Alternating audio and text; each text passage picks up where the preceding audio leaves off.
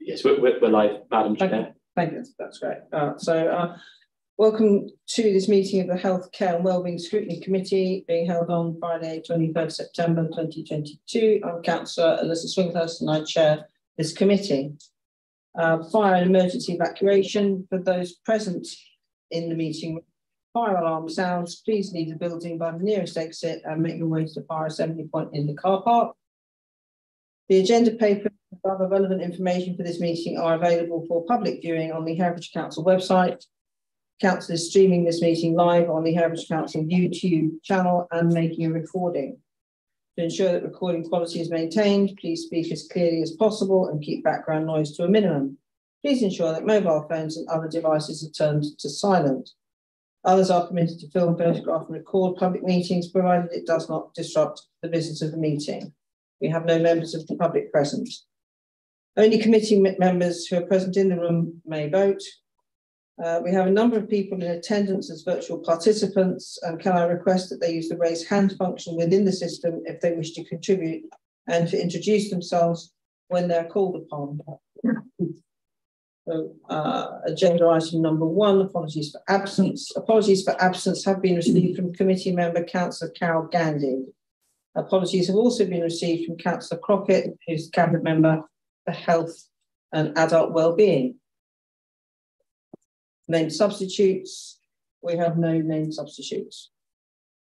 Number 3, declarations of interest. Do any members wish to declare any Schedule 1, Schedule 2 or other interest in any agenda item? No, thank you. Minutes. The minutes of the meeting held on the 22nd of July 2022 are included in the agenda, pages 9 to 16 for approval. No matters of accuracy have been notified to the monitoring officer. Are you content that I sign the minutes as an accurate record? Please show with hands, thank you.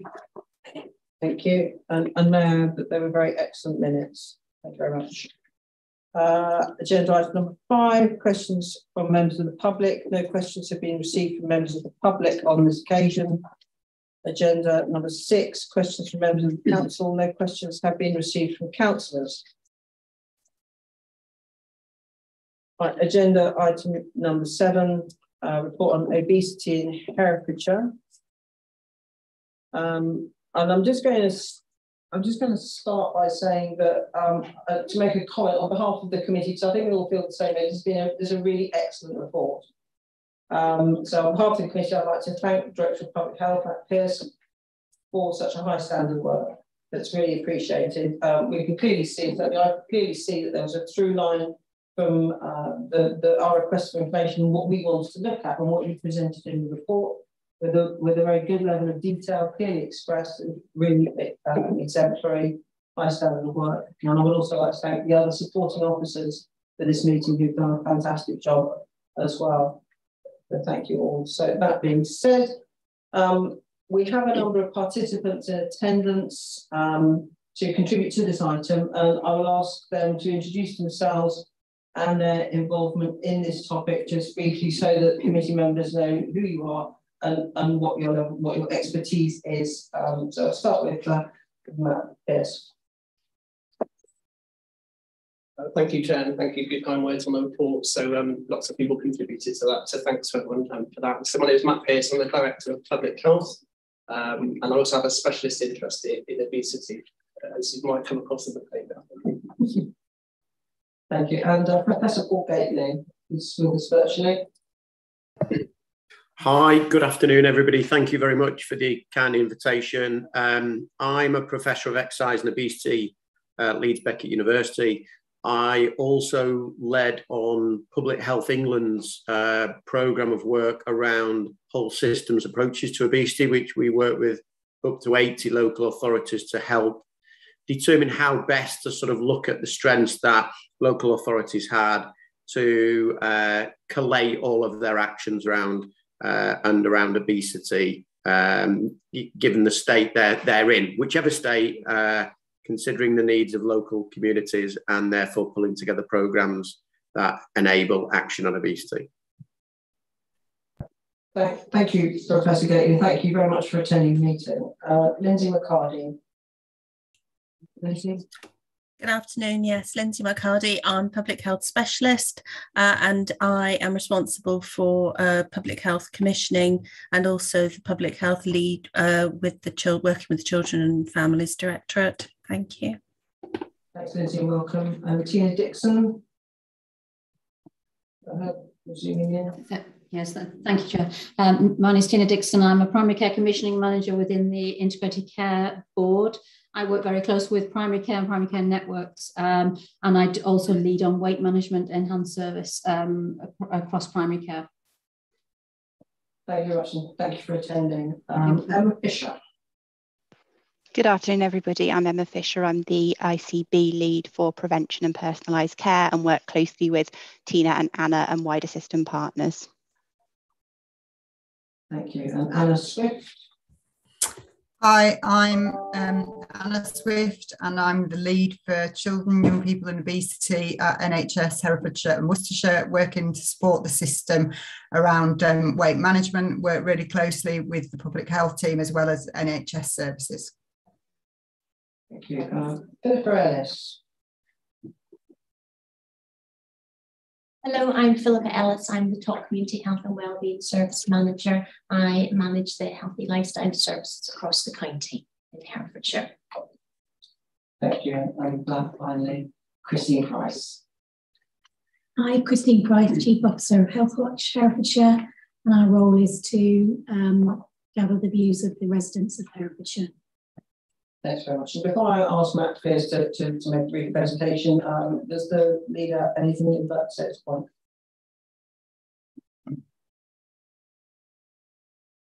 I think this is a really important topic.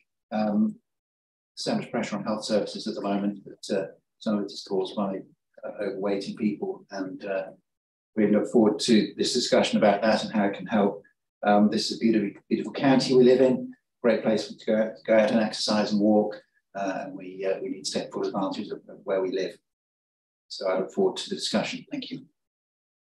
Thank you, Lisa. So, Mr. Pierce. Yeah, sorry, Chair, we just got another colleague, Kristen Pritchard, just to find out. I'm sorry, Kristen. Thank you. I'm Kristen Pritchard. I'm a health improvement practitioner in the public health team. Thank you. So, Mr. Pierce, please carry on with your presentation. Thank you. Thank you, Chair. These are only a very few slides. I thought it might be helpful just to provide a bit of context and summarise what was in the report, just to maybe help with the conversation. So I think the first slide is just talking about some of the challenges facing Herefordshire with regards to people who are overweight and very overweight, also known as obesity. And interestingly, in Herefordshire, we don't actually stand very well in terms of our obesity prevalence and the number of people who are overweight and obese. So we actually, across children and adults, we are higher than the national average. So it's clearly something that's important for Herefordshire, and that has significant consequences to the health system, the economic system and society as a whole. And when you look at the numbers, it is quite startling. 67% of adults are overweight or obese, which equates to about over 105,000 adults. So we're talking almost as if it's normal to be overweight and obese. So it's a real concern as a significant public health issue. In terms of physical activity as well, we actually fare better in terms of the number of individuals being physically active, but still 20% of adults don't do more than 30 minutes physical activity per week. So again, it's another issue that we need to address here in Herefordshire. And we also know with obesity, as with other conditions, it disproportionately affects a number of people, particularly people with learning disability, people on a lower income, people with mental health conditions and ethnically diverse groups. You won't be able to see this slide, but I think it is really important, and this was in the report, and this was done some time ago now. It's a foresight report. And what it's really helpful to do, it's helpful to show the complexity of obesity. It's not just about eating and physical activity. There's over 100 different determinants that can actually lead and influence our body weight. So it's a very, very complex issue, and I'm sure Paul Gately will be able to comment more in terms of how the whole system approach can help tackle this. But this diagram also helps illustrate the different key areas, such as food production, biology, food consumption, society influences, individual psychology, and the activity environment around us. All these different things shape how we live our lives, and therefore how sometimes it can be difficult to influence all these different determinants. But it also illustrates that actually not one single organisation can influence how we lead our lives. It's a multifactorial problem, multiple partners from a national level, from a regional level to a local level. All these different partners need to come together to tackle this really important issue. This is a very high level slide. I've tried to conceptualise in the slide kind of the key actions that are being undertaken across Herefordshire. And there is some really good work being undertaken. I think we need to acknowledge that. At a national level, the Child Obesity Plan, I know there's conversations going nationally in terms of how that's going to be taken forward over the next few years. That's a really groundbreaking plan, recognising that actually we do need some national policy levers, such as a sugar tax, as well as lots of other things, where we know the evidence is strong and it can have a big influence on our health, on our weight. There are some gaps in our weight management support in Herefordshire across children and adults, and those are illustrated within the report, and that's something that the committee might wish to consider going forward. Over the last couple of years, there's been a real welcome focus from NHS England. They've started to invest in some support programmes. The National Diabetes Prevention Programme is one of them, and also an NHS digital weight management programme too. So that's really welcome, but we know there's more that can be done. Here in Herefordshire, Kristen in particular to my left has done some really fantastic work around the Food Alliance and sustainable food places and programmes. We know that food and dietary behaviour is really, really important, and it's the environment around us that influences those choices we make. So there's some really great work being undertaken locally here on that. We also know there's a county-wide physical activity strategy that's recently been endorsed by the Health and Wellbeing Board, and that's a really important part to play, and that work's being undertaken. Talk Community, another really well-known programme in Herefordshire. We do some fantastic work through that bottom-up approach, working with our community, signposting people to local support and interventions, and our local health training service. And we also know that there's a co-benefits to tackling climate change, and there's some fantastic work again going on in the county around that, and there's win-wins for obesity with that regard.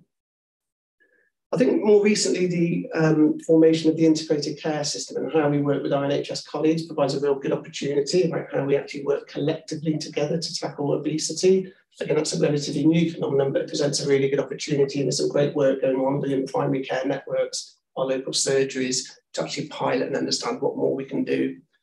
And then there's some other local programmes around Holiday Activity Fund and Get Active programme. Again, many of these are in the report. Again, this is a very small infographic you might not be able to see, but this is just a really helpful diagram that kind of illustrates across the life course what weight management interventions we have in place. The triangle really represents that at the bottom you've got the universal provisions that supports people to maintain a healthy weight. At the next tier up, you've got those that are overweight, what support we have in place, and at the top, the more severity of the obesity, we have more specialised services. So it's quite a helpful pictorial kind of diagram to reflect that. And then at the bottom, you just have your cross-cutting themes in terms of the built environment. We know how important that is, the density of fast food outlets, how we can encourage people to be more physically active travel, those kind of initiatives. So just a summary of the recommendations. I won't go through all of these as they're in the report, but there are a few recommendations a committee might want to consider, such as looking at addressing some of the gaps or recommendations in our weight management pathways. It's around raising the awareness of healthy weight services to our local communities. It's about working with health professionals so that they can actually feel confident in raising the issue of body weight with patients as well, so they can support and signpost them, and building on the fantastic work around our sustainable food programme. So I won't go through those in all detail, but I hope that's helpful, Chair, just to set some context. Thank you very much, Mr. Tessie. It's very helpful. So I'm going to start. Clearly this is absolutely crucial, and the government recognises that. What I would be interested in hearing from Professor Gately is some more detail around the whole system approach and how would he describe that? What is the benefit of a whole system approach, and what would be the best way of developing Herefordshire Council's work using that model? Professor Gately. Thank you. It's always really helpful when you've had a really good outline, and I totally agree that that Matt's sort of overview is really helpful, giving us a really good background. I guess what Matt outlined was in that systems map from about 15 years ago that was drawn up for the Foresight report, and it shows the complexity of the interactions between all the different key variables and then some clustering around them in terms of physical activity influences, dietary influence, biological influence, social influences. So we understand the system is complex. And forgive me, I didn't get the name of the council that mentioned, the beautiful county of Herefordshire, and that's one of the critical features, is that the strengths and challenges of a local area need to be considered when we take action. And that earlier diagram as a national foresight map was a national picture. So, you know, I can talk, I live in Yorkshire now, I can talk about Yorkshire as a beautiful county, and I know Herefordshire is a beautiful county, but I came from Manchester, and not many people talk about Manchester being a beautiful place. And so the point is that Manchester is a very urban area, and its needs and strengths and challenges are very, very different. Now I know you all appreciate that. The question is how do we take that understanding at a national level and put it into practice at a local level? And I think there's 2 points to make here. The first point is Matt's already outlined that you have some good, but could be improved local services that help people. Now, from a return on investment perspective, and the evidence is very clear on this, the return on investment for the county and indeed for the health system, as well as individuals themselves, that a good provision of services is absolutely critical. So that obviously requires the continued investment or improvement investment. And the evidence is very clear that if that investment is there and is delivered effectively through good service provision, then that return on investment will be achieved. I think the second element to this is when we take a whole systems approach, is the work we did with Public Health England and a large number of local authorities was to take that foresight map from 15 years ago and say, how do we make that relevant to a local authority? And how do we make that relevant, not just to a local authority, but to a local authority that is changing, you know? And we 5 or 6 years ago, we would not have imagined Brexit, Ukraine, COVID, but those things have hit us, and we'd had to respond. And I'm sure, I'm sure your county's responded in a fantastic way to those sort of challenges, and you continue to. The point about those challenges is we have to be prepared for emergence and the emergence of new issues. And often what's happened in the past is strategies with sort of, just treatment programs or intervention programs done in isolation. And then they run on for several years without really sort of reflecting and changing and adapting and modifying. And so what a whole systems approach tries to do is firstly say, what are the local strengths? What are the local strengths? We've heard about the beautiful nature of Herefordshire, but what are the key businesses? Can they be utilised more effectively? What are the other key strengths from across Herefordshire? How can they be aligned? What are the key strategic goals of leaders across Herefordshire? And how do you weave obesity in rather than push obesity out? So consideration of that. What are the directions of the health system and the educational system and the transport system? These are all really critical questions. And what a whole systems approach tries to do is to very quickly, in a series of workshops, pull that information together and then align it to the local data and begin to work on a plan. And that plan is relevant to the needs, the strengths, and the goals of those stakeholders. And often a lot of this is done, but really the consensus is is often done in isolation on one to all parts of the system. So you know, how involved are people with a lived experience in this? And that's an absolute critical part.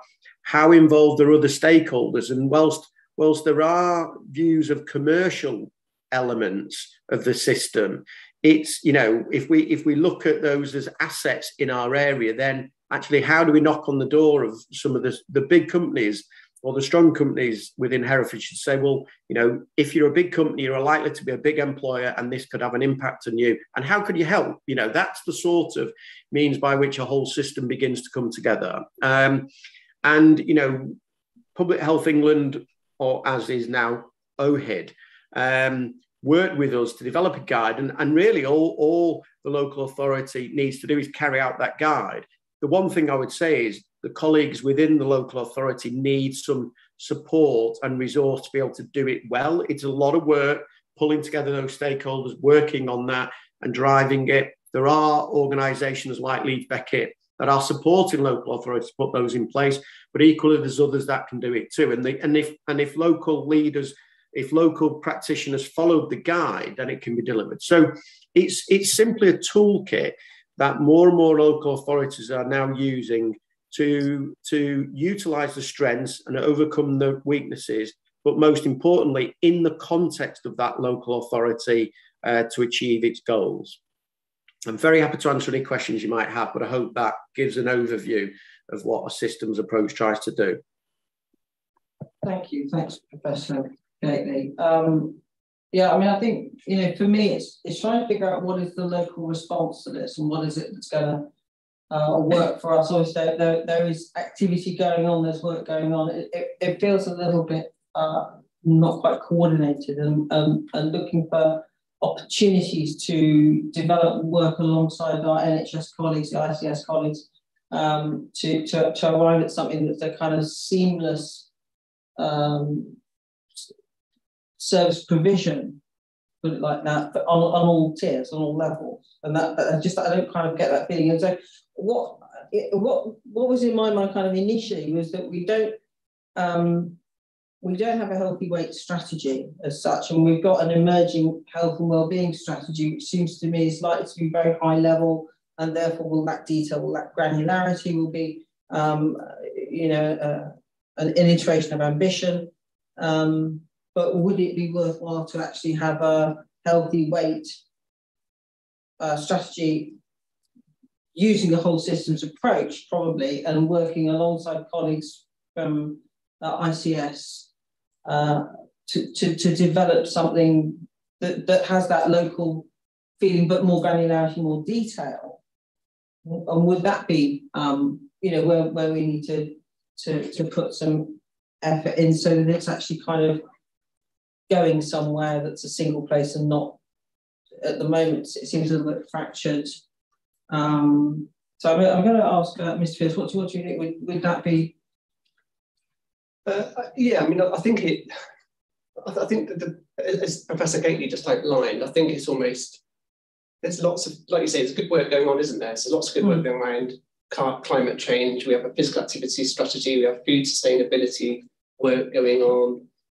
We have lots of work going on in active travel. So we don't want to kind of duplicate all that work, but I think it's kind of bringing it together. Yeah. And I think when I was actually involved in the national pilot of the whole systems approaches, which Professor Gately worked on, and just give you a sense of what that involves, you bring partners together over a series of kind of 3 to 4 workshops, and Professor Gately might want to do more on that. And it is just literally getting together and understanding what we're all doing, but then also thinking actually, where do we best focus our efforts as well? Where can we get maximum value in terms of working together? Because you could spread yourself so thinly. So I think there is merit in bringing people together. If a strategy was to be developed, I think it's almost just acknowledging that some things are already happening. It's just bringing that together in a coherent kind of fashion. If that makes sense. Oh, yeah, absolutely. It's not saying that there's nothing happening, but rather that I think we could get more benefit from what's happening if it was you know, joined up with the strategy, and also the strategy would then be able to seek out other areas of synergy within the complex nature of work for the council, which is always the thing for me. Whenever you're looking at almost anything, that the council has so many complex areas of activity, but there are lots of opportunities across it, and it's embedding the thought across all functions of the council. But in order for that to happen, we need to have identified the opportunities.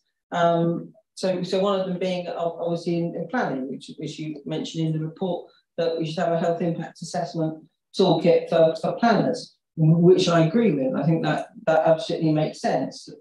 In a reasonably broad interpretation of health and well-being, that we should be taking that into account. So rather than sort of thinking of planning is planning and health is health, and one thing does affect the other.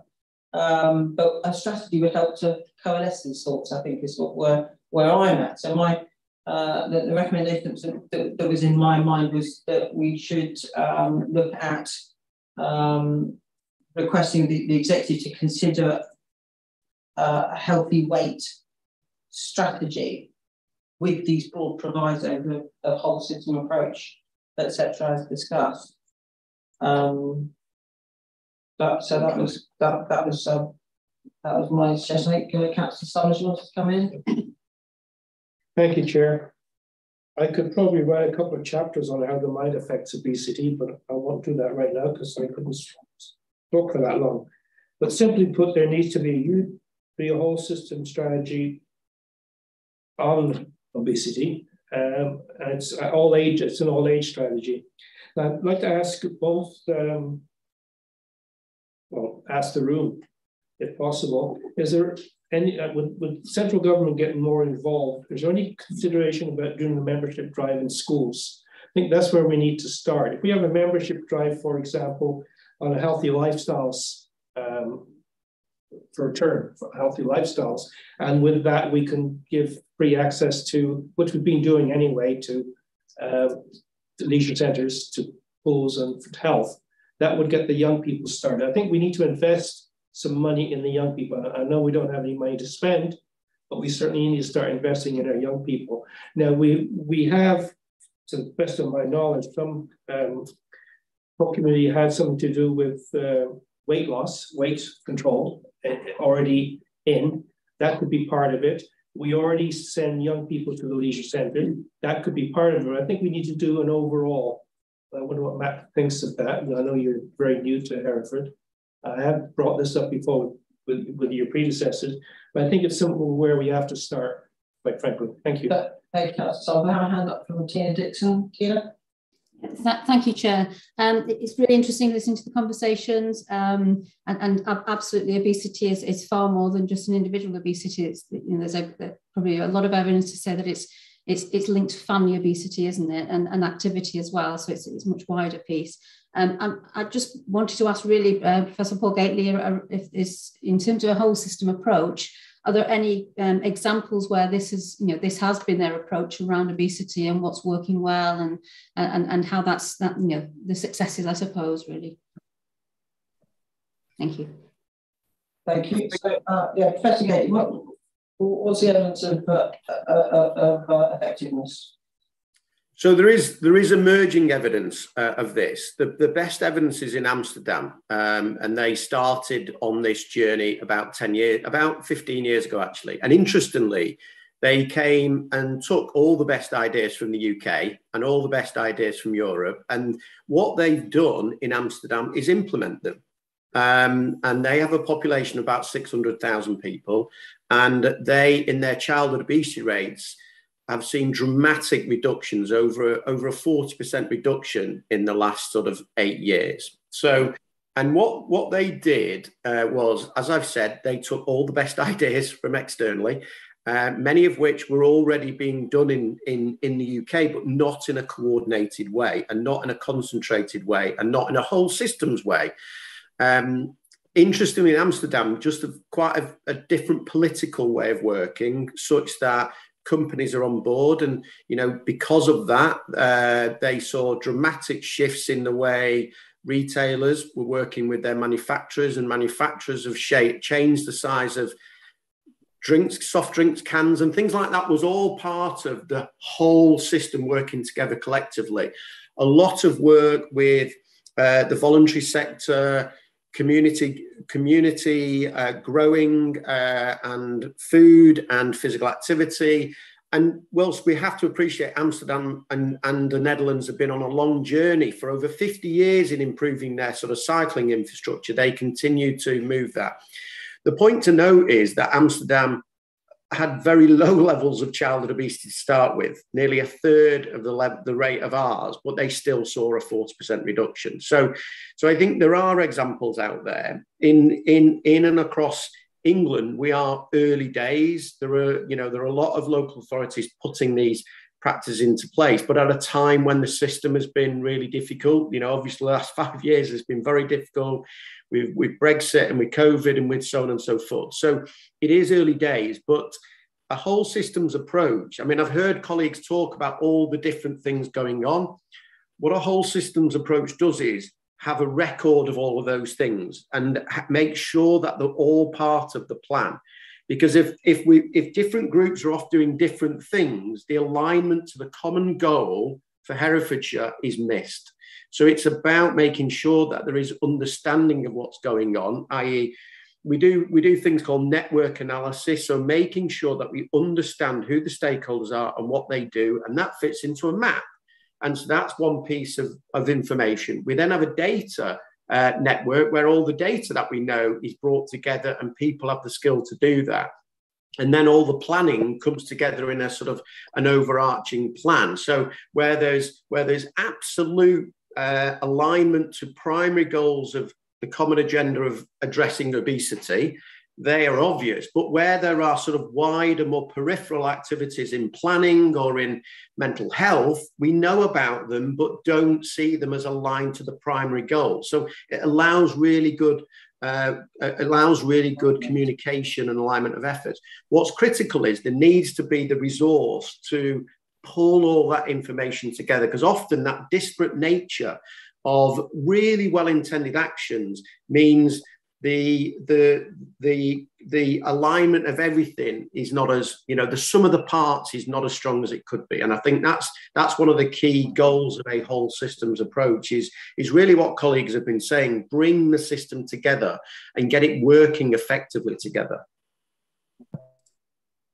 Thank you, President. I'm just going to take us back to the question. I'd like to get an answer to my question from Matt. Yes, thank you, Councillor. To bring back the question that Councillor posed about investment in young people activity early on.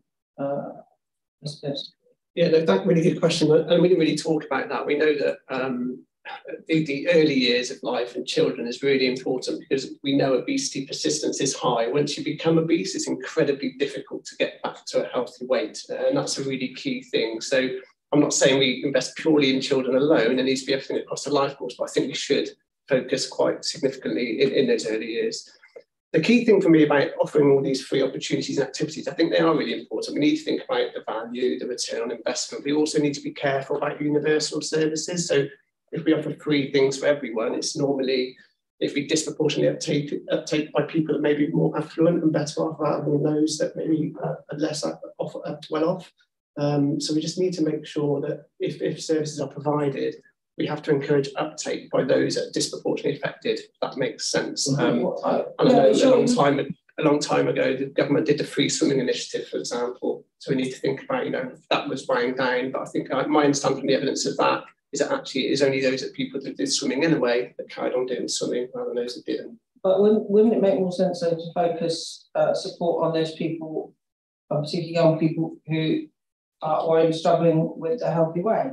It doesn't really matter whether they're, what the socioeconomic background of the family is. If what we're trying to deal with is obesity, then shouldn't the activity, the health, whatever it is, go to the young people who need it?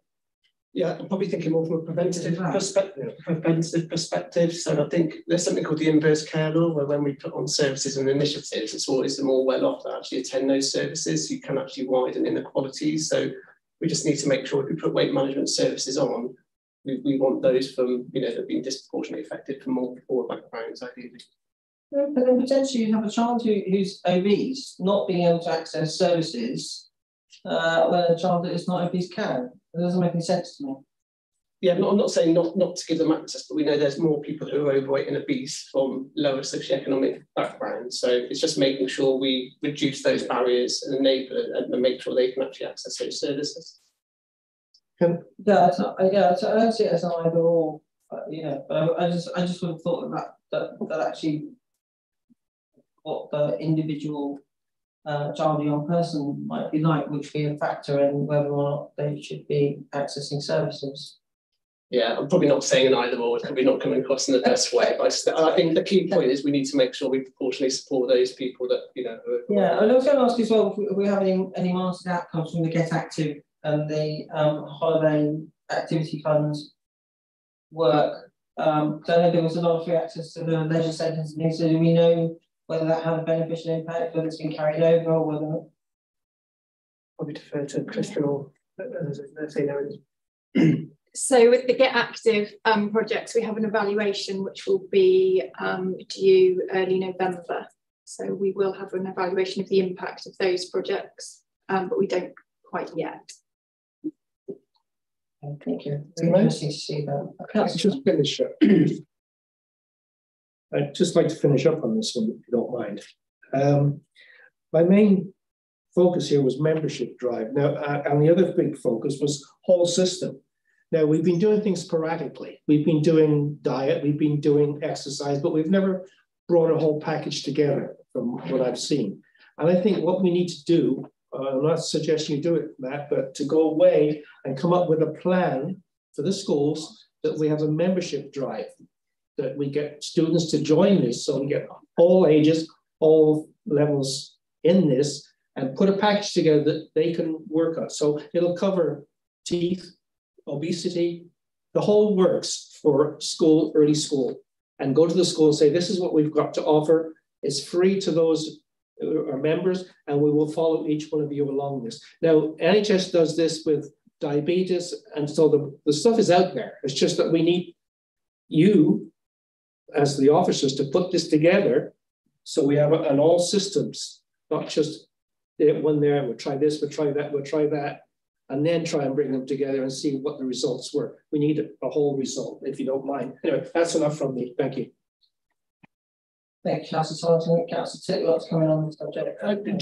Just to go back on this most deprived, least deprived, while we're on that issue, and inevitably as a councillor representing a city ward, the statistics for children both in reception and at year 6, there's it's predominantly city wards, and representing a ward where the levels of deprivation are particularly high.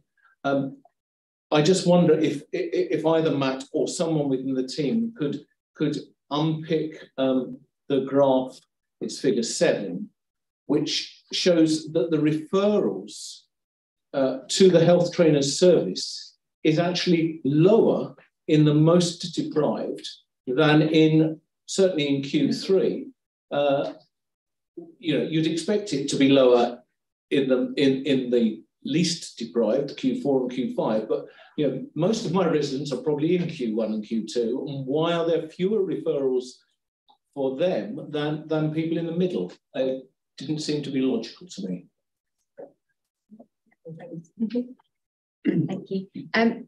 We very much try and target those particular areas of deprivation, and we work with our colleagues looking at those areas and where to target. We are a very small team, and we try to get out and do lots of community engagement in those areas so that we are encouraging people to access our service before they have to go to the GP. Unfortunately, at the minute, the majority of our referrals come through GPs, and because we offer a stop smoking service as well, we have higher levels of people coming forward for stop smoking supports. That means our work is targeted towards that. We haven't got the capacity to pick up and strengthen our work around our weight loss or obesity. We are working in close partnership now with our primary care network colleagues to try and strengthen that work and to look at how we can work closer with our health and wellbeing coaches or social prescribers to ensure that the Targeted people are coming through to us when necessary. We try to do a lot of community engagement work for targeting our food banks so that we're accessing anybody in those areas. We're trying to get health trainers out into those areas, but we are just one small part in this. There's lots of other areas around obesity that we've been talking about today that will have a part of that. So it's really, I'm hoping to strengthen what support that we can offer. With respect, it doesn't seem to be an explanation. I mean, if you look at the graph, you are referring lots of people, but twice as many people in Q3 are being referred as those in Q1. So it's not a question of capacity, more a question of targeting. And I don't understand why half the number of people who are greatest in need are being referred compared to people in the middle category. It's the page 33. Yeah. Christine, do you want to come in? Yeah, I was just going to comment. I think there's another dimension to that, and it's not as straightforward as are the right people being targeted to the right service and delivering on that. I think there's something here about the activation of the individuals that have got obesity and the position they're in their lives in terms of whether they'll engage with some of these things. And we see this when we talk to the public around other things too. So it isn't just about engaging with diet and weight, similar with things like drug and alcohol. You know, those people who are most adversely affected are often in more deprived areas with a lot more life challenges, which really do inhibit the ability for them to engage and get onto that first rung of the ladder to get the support that is there. And I think what I would say from a community point of view is that we almost have to invest our resources disproportionately to work with those people because more work is necessary. And coming to Professor Gately's whole systems approach, that's where it's really important that whatever is developed, communities are part of, not just the what is developed for them and done to them, but actually that they're part of solutions where possible as well. Because if we're doing it at a very micro, local level in these wards where we've got the issue of people engaging with the right help and support, you're more likely to find the solution that works for them.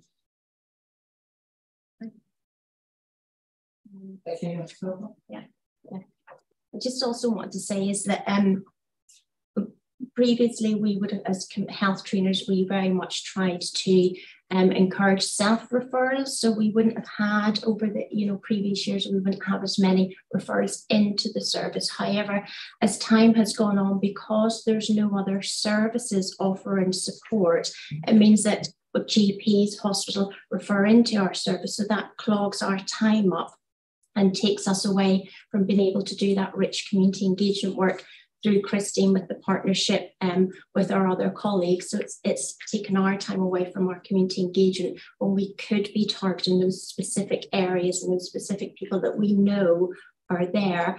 But because we get so many referrals into the service, then we're dealing with that demand, and it's taken away from us being able to reach those people that we know we want to target and reach. We are trying to look at patient activation levels, as Christine mentioned, with our primary care colleagues to make sure that the right people are getting to us so that we're not spending time unpicking lots of behaviours, lots of chaotic lifestyles, everything that's a barrier against them, putting in place their physical activity and making healthy choices. So we're trying to work closer together so that we get the right people through to us and then we don't get clogged up with those referrals that maybe necessarily could access self-help or online support or some of the other services. Councillor Jim. Yes, thank you. I'd like to go back, if we may, slightly to Matt's original statistics, and I'd be interested in Professor Gately's view. Can you tell me, is the situation getting worse? And is it getting worse over what period of time? In other words, what are the stats? And is it getting worse in particular sectors? Because fundamentally, when I joined this committee this time, I said, well, obesity is probably one of the biggest things that's been a complete and utter failure with every policy that's ever been. No policy has yet actually achieved an outcome. It might have levelled off, but that might even be natural selection almost. Is it a case that how do we measure overweight? How do we measure obesity? Are we consistent in what we do? Are we comparing apples and pears with different systems? And can we be sure that if any of these approaches, how do we have the markers that say they are being effective? So how do the stats actually work? That's a good question, and I'll probably look to Professor Gately to help me out, and he's revealed himself, but I'll start off to begin with. I think it's a really good question. I think, from my understanding, it is getting worse, and it'd be interesting to go back to the Foresight report that produced that map, because that did some quite worrying projections in terms of what obesity would look like in 2050. But my understanding, it's getting worse. In terms of how we measure obesity, for children, we use percentiles, which we know were developed in the 1990s. So we can actually see quite clearly that obviously the higher proportion of children are becoming more overweight. And I think we're seeing that with adults. We're also seeing, I think Professor Gately might be able to agree with me on this, we're seeing more people becoming more overweight, so morbidly overweight, which is another worry, because that puts a lot of stress on the NHS, on social care. Measuring a whole systems approach, I think that's really challenging. Hopefully Professor Gately will be able to come in on that. But I think apples and pears, I think we're measuring it quite effectively through body mass index. I know there are issues with that, but at a population level, we know that body mass index is a fairly accurate assessment in terms of weight. Does that answer your question? But it does, as long as you're measuring BMI back in 1990 or whenever, in the same way as you're measuring BMI now. If you change it, then you've got to have it, what's the comparator? So I want to try and make sure that whatever we're measuring, and we're looking at loads of statistics, we're actually sure that they're measuring the same thing in the same way, that we can be confident that that change is one that is a real change. My understanding is it hasn't changed, but Professor Gately, if you don't mind, I'll come to you just to make sure I'm right on that position. You're absolutely right, and the council is very right as well that we need a consistent method. BMI is that consistent method. There are always conversations about its absolute accuracy for individuals, but at a populational level, it's a very reliable tool. The data is very clear. It is getting worse. What we've seen in the last couple of years is there was a huge increase during COVID, which is unsurprising. Whilst that has gone down in the following year from COVID, it's still higher than it was 2 years before. The reality is 85% of children will maintain the weight that they reach. So COVID will have a very, very lasting effect. So that's important. The key thing Matt's outlined is that what we do know is that between groups, people living with obesity are getting heavier. Okay, and that's really critical because that will absolutely pressurize the health system and very quickly as well. The second point to note is that the gap between the more affluent, less affluent is widening, and that is the other point to note. So and I don't know the wards of Herefordshire, but if you take London, for example, in the more affluent areas, they are actually seeing a levelling off or reduction of levels of obesity, whereas in the more deprived communities, they're seeing going up very consistently. So we can act and we can have impact, but actually what we've got to recognise is that impact will be differential between the different groups. And that's again going back to why is personalised care really critical? Because if we understand individuals, we can align appropriate interventions to those individuals. And what systems approaches should do is think about those individuals in the context of the system and use system levers to support the populational but individual levels. And I suppose, so I hope that answers the question that the problem is worse. It's worse in particular groups, and deprivation and those already with obesity are the groups most at risk. And then there's also communities with more vulnerabilities. So if you have more vulnerable communities across Herefordshire, they're also at risk as well. Thank you, that's really helpful. One of the areas in which I've been involved in the past it's become very apparent that people do not recognise in themselves obesity. In other words, they will always talk about the person across the room. She's overweight, he's overweight, but they don't actually understand that if they looked in the mirror, that same thing would be said of them. There seems to be a sort of block, if I may put it that way. The same comment I make is you don't get fat from fresh air. In other words, it's only what the energy is that you put into the body that creates something. So is it not the case of sort of metabolically input and outputs don't match related to work done? Therefore, the single problem is that in the recognition, and then from that, the recognition of what you're eating is actually going to make you fat.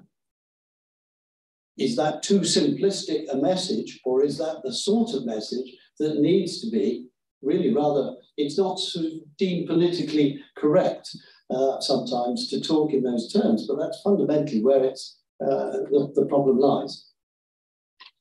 I'm happy to come on the first point. I mean, in terms of identification of being overweight, there's a lot of evidence now. I've talked about 67% of adults being overweight or obese. That is the norm. So therefore, you know, that. And then the other thing, we know there's evidence that 30 to 50% of parents don't recognise their children as being overweight.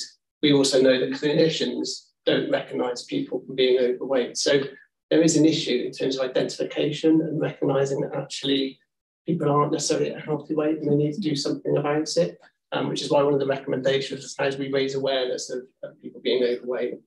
I think it is complex. It is an in and out scenario in terms of metabolism, but we know it's a lot more complex than that in terms of the commercial determinants of health. You go into shops, there's buy one, get one free. You go into a petrol station, it's layered with chocolate, you walk up to the checkouts. So it's kind of how we enable individuals, but also create that environment that facilitates that healthy weight. One of the analogies I always talk about is they can go on a healthy weight program, you can lose lots of weight, but you're putting people back into that environment where they got overweight in the first place. And that's a real challenge we have. So that's kind of back to the individual responsibility, but also that kind of environment, the commercial sector. We all have to make that work together. Thank you. It is that recognition, which is slightly bizarre when you think one of the other areas that we have a problem, particularly through social media, is particularly with young females who are concerned to make themselves slimmer. With the recognition that direction, we have a sort of rather odd situation that slimness is something that's put out there in the media as the ideal, but the problem is overweight. And as you've said, the recognition now that normal is now actually overweight, which is a sort of frightening headline, isn't it? That we've reached that point.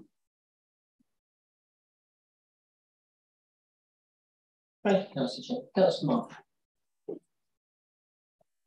It is such a very enormous topic, and the numbers are huge, really. I mean, and also the years lived with it, because, for instance, coming on to the strokes, you know, that seems to kick in at 60 and it's rates per 1,000. This is kicking in by age 4 and it's rates per 100. And we've got 600 severely overweight children in our primary schools. And I'm slightly depressed by the figures on page 32, where it shows, for instance, that what used to, in 2019, what people used to eat before the fruit, now we're really pleased if that's what they eat afterwards. So what used to be the baseline from which we were going to improve is now a success in terms of what people are eating after an intervention. And also in the diagram below that, it shows that the number of extra exercises that people are doing is, again, you know, getting smaller and smaller, which shows either, I suppose, that the interventions aren't very effective or just how very difficult it is. And I know it says somewhere about a group, and I was a bit mystified that Slimming World, and it's, you know, it's ill can't in there. I know they tend to attract people who, in general, that seem to be that overweight, but that group dynamic is, and also could Slimming World be improved a bit with, you know, a bit more foresight, because that is squarely in the sort of paid for sector, and they seem to be doing It's only they could find a way of reaching men. They do occasionally. And the Hereford Times had a lovely man the other day who got wonderfully.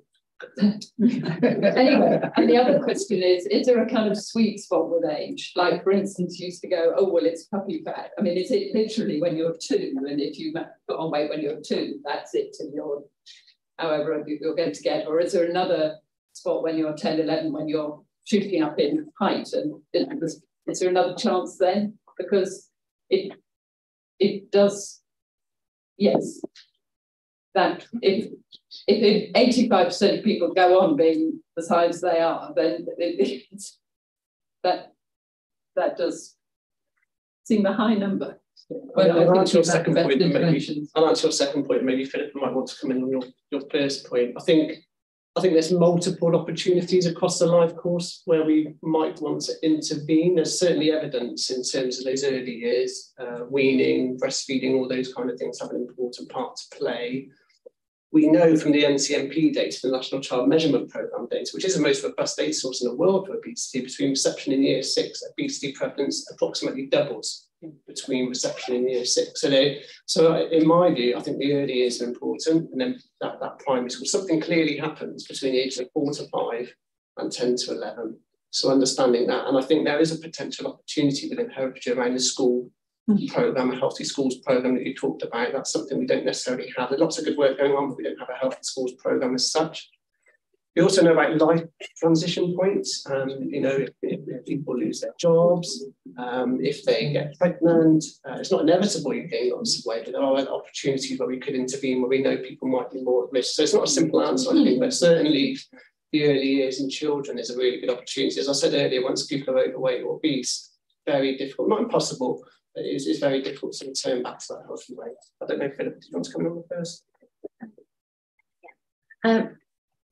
We focus on 4 key areas with people when they come to see us, and that would be healthy eating, physical exercise, smoking and alcohol. So we're very client-centred, so the clients choose their own goals, and part of that will be working towards, could be a healthier weight, it could be increasing their physical activity. So they're very small measures.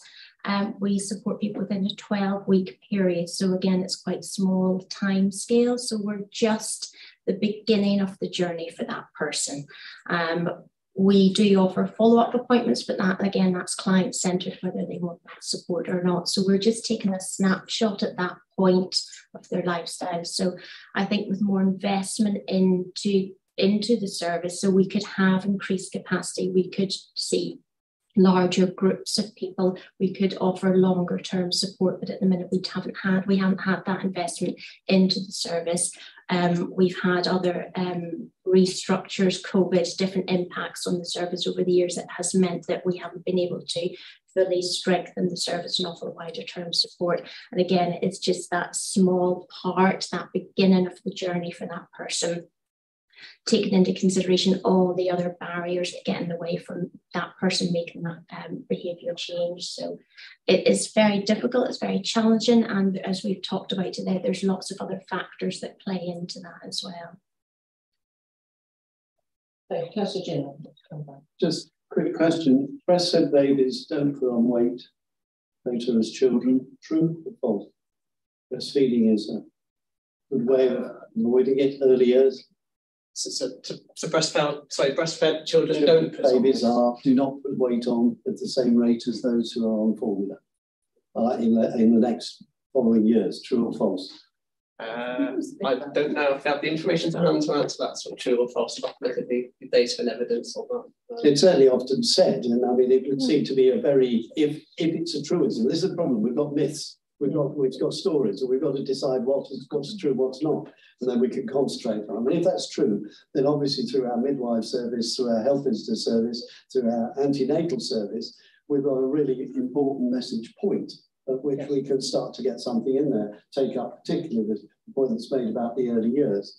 It seems to me that if that is something there, that wants emphasised.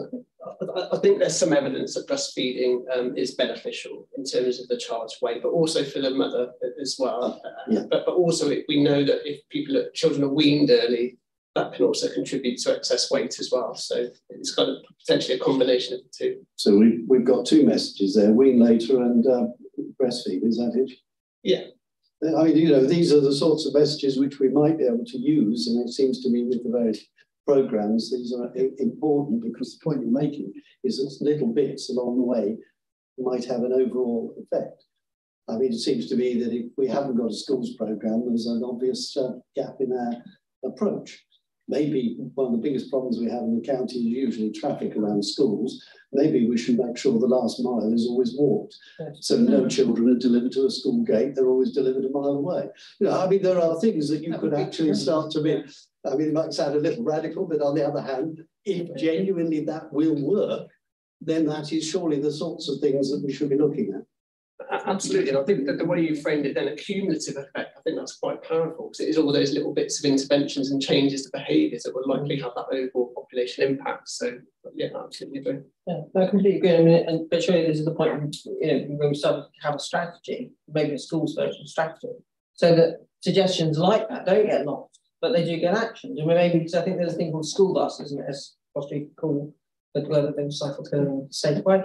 Yeah, that way. Anything's got to be better than dropping a child off at the school gate. But in terms of the activity, physical activity, that child. So, Councillor Tilly wants to come back. Just while we're on myth busting, and it may be Professor Gately may be in a better position to answer this than Matt. And this is a myth I have to say I have used myself. Are there stages in life when it is easier and harder to lose weight? I've certainly used the, well, as you get older, it does get harder to lose weight. Is there any substance in that? Or, yeah, the chair agrees with me. But I mean, you know, blow away this myth while we've got an expert or two in the room, please. I think we have a hand up on the screen.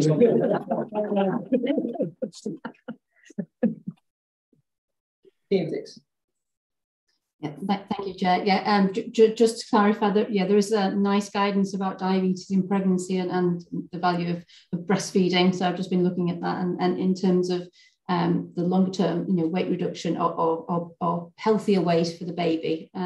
But I'd also like to come in around. We've talked about, you know, mapping some of the assets that we are, some strengths that we have in Herefordshire, and one area that comes to mind is actually there is a park run that has recently started, a junior park run on a Sunday in Herefordshire.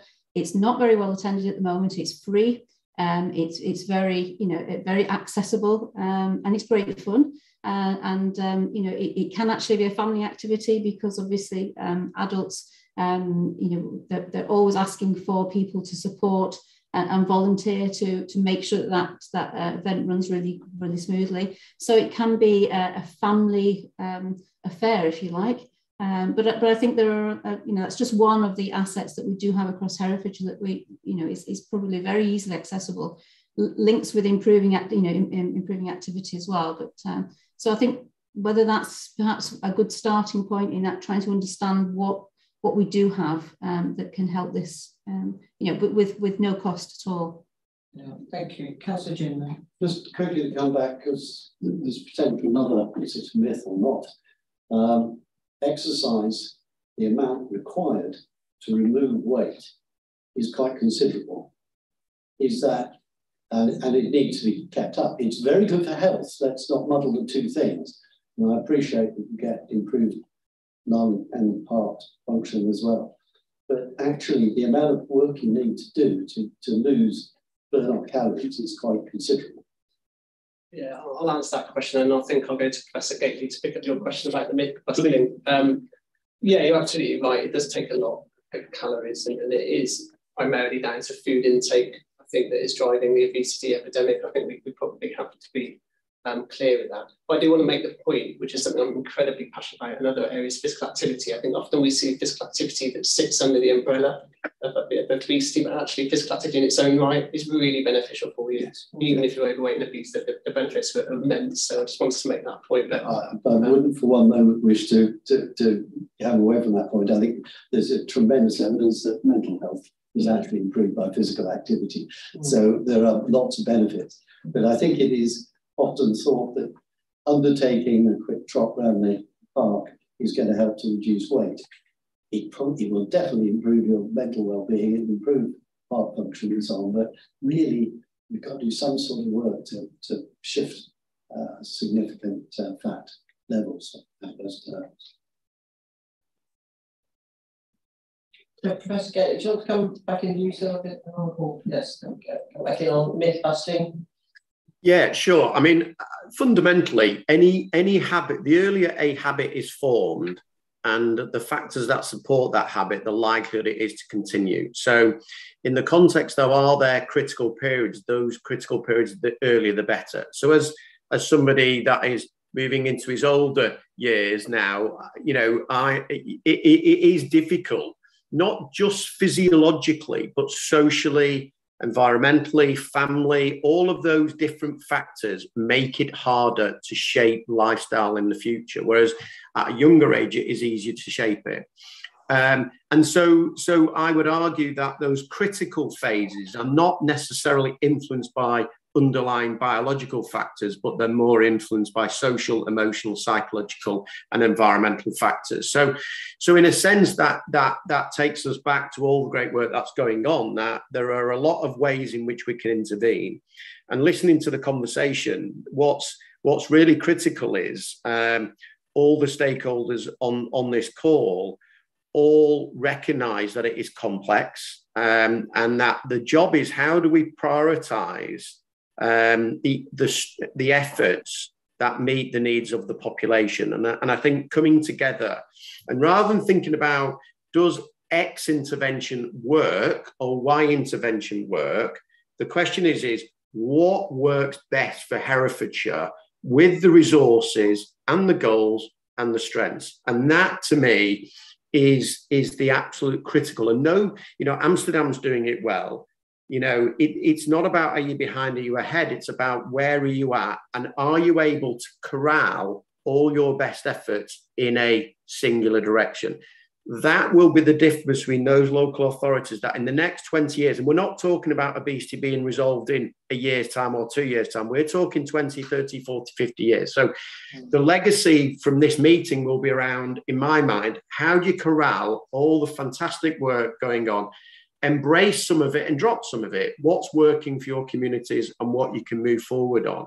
And I think that rather than looking at individual actions, because they can be undermined by other individual actions, it's better to make sure that there's a coherent plan in a certain direction, it's well supported, but it's recognised that there are strengths and weaknesses to it, and working within the resources available and moving forward within those parameters to achieve the outcomes necessary.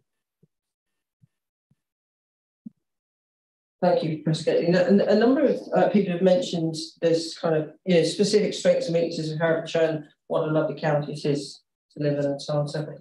And I would just like to take a moment here to look at the kind of rural versus urban dynamic of Herefordshire. So with the Get Active fund, was that sort of roughly evenly split between urban and rural areas?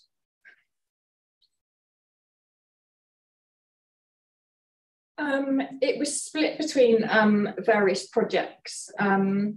So yes, but it also depended on what the project was. So there were a whole different number of projects that had funding from the COVID recovery funds, and each project had its own outcomes and priorities within it. So I mean, what struck me, there was obviously quite a big uptake of the free access to leisure centres, which is actually something that we might, you know, learn from. But we don't have leisure centres in the countryside.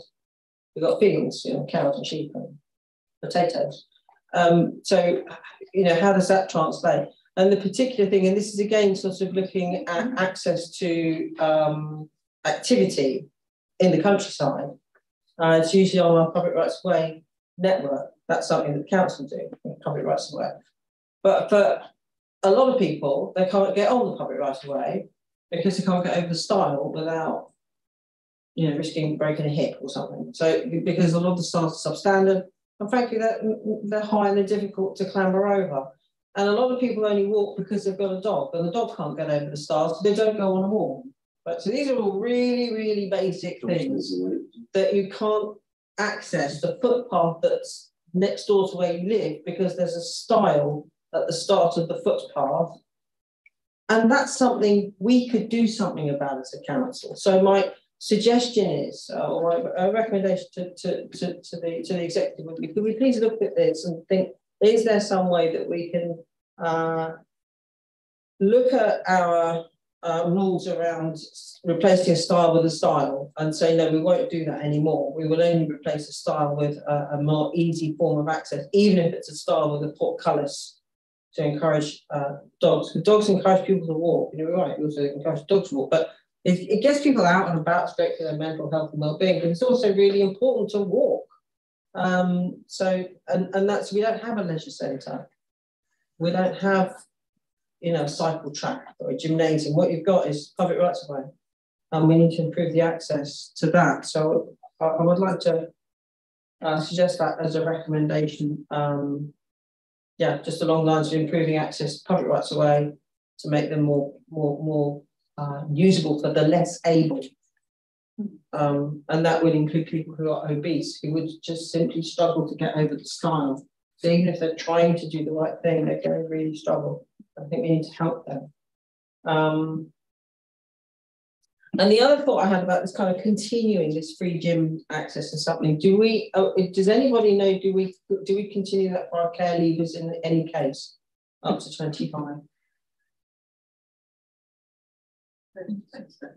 So I would then, as a corporate parent, make that a recommendation that the executive consider free access to leisure centres for care leavers up to the age of 25 if we don't already do that. If that's possible. Councillor Swinglehurst, I was struck by I mean, £850,000 was quite a lot of money, and I know to get a park run started, it costs, I think, or something to you have to pay 4,000 for the National Park Run Society, and I'm just wondering again whether we might be able to find some funding for getting started if there was an active local group prepared to do park runs, because we do own quite a lot of green space, and it is a successful model that it's already existing. Yeah, happy to look into that and explore. I think that's a real good opportunity. The park run, I think, has been hugely successful, like you say, with very little resource. So I don't know what the local landscape is around that. Obviously, we've worked with somebody like Christine in the voluntary sector to understand how we could support setting those up. Just on your point, Chair, about the styles, I think that'd be something that might get borne out of a whole systems approach, and actually listening and working with people in those rural communities to actually understand what are the barriers that you're coming up against. And I think that's where it's really important to get the voice of those communities so we can try and resolve some of those issues. Also, simple things like making sure the signage is correct as well. Yeah, there's lots of quite basic stuff that we could do better that would help, I think. Yeah, and so I'd like to hear from one of our witnesses from ICS, just quite a broad question. How can we join up seamlessly? How can we both mesh with kind of tier 1, tier 2, tier 3 approach as far as the ICS is concerned, or the ICB, sorry. You want to take that?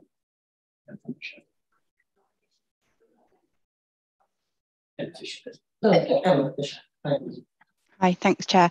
I think I agree with lots of the previous comments here. We recognise that this is an important issue, and it requires an integrated whole system approach to making an impact. We are already working together with our public health colleagues, looking at tier 1, 2, 3 and 4. I think co-production is key here, though. We need to be working with local people to understand what the barriers are, understand where we haven't got uptake of services as we would like or as we would expect. As you'll all be aware, there was an NHS commitment through the long-term plan to obesity and a number of actions identified as part of that. So we are continuing to work on that. There is increased demand for services as has been referred to earlier in today's meeting.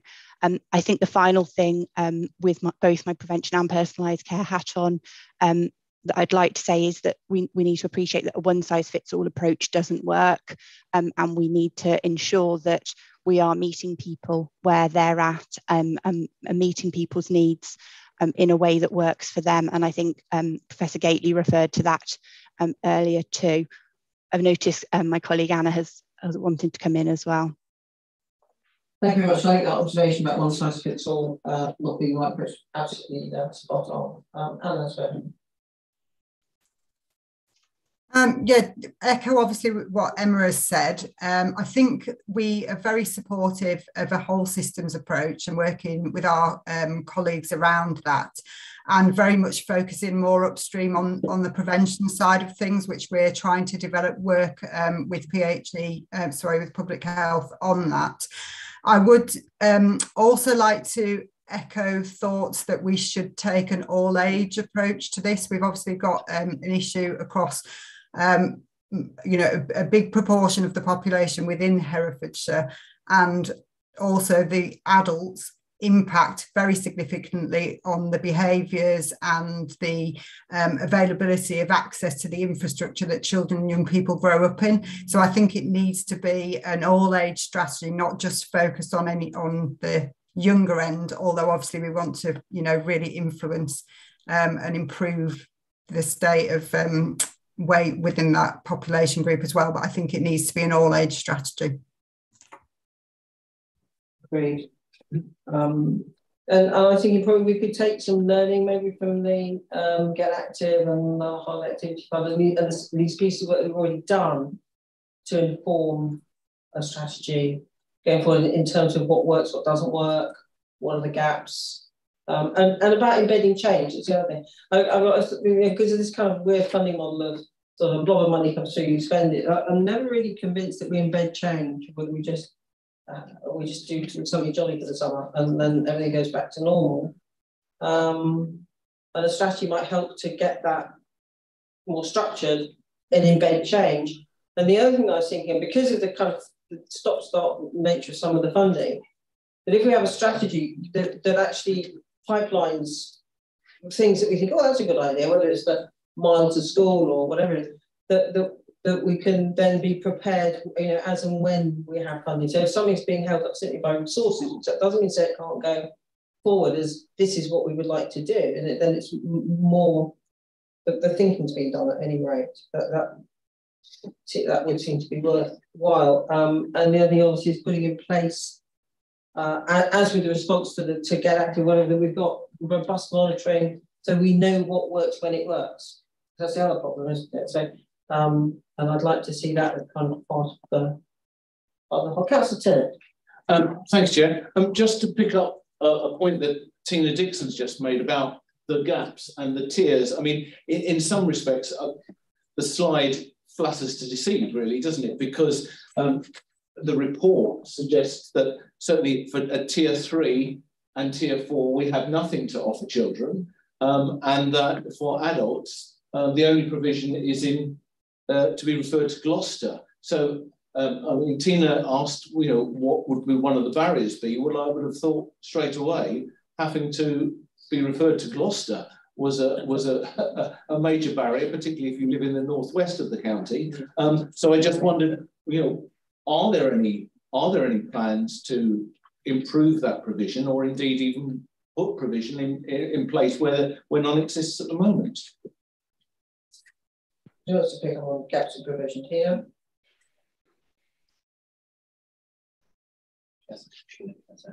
Tina, you've got your hand up, that a legacy hand. Yeah, it is actually a question, but obviously picking up on that point you've just raised, that's just been raised, we are as an ICB trying to understand our activity in terms of where our referrals are going from primary care.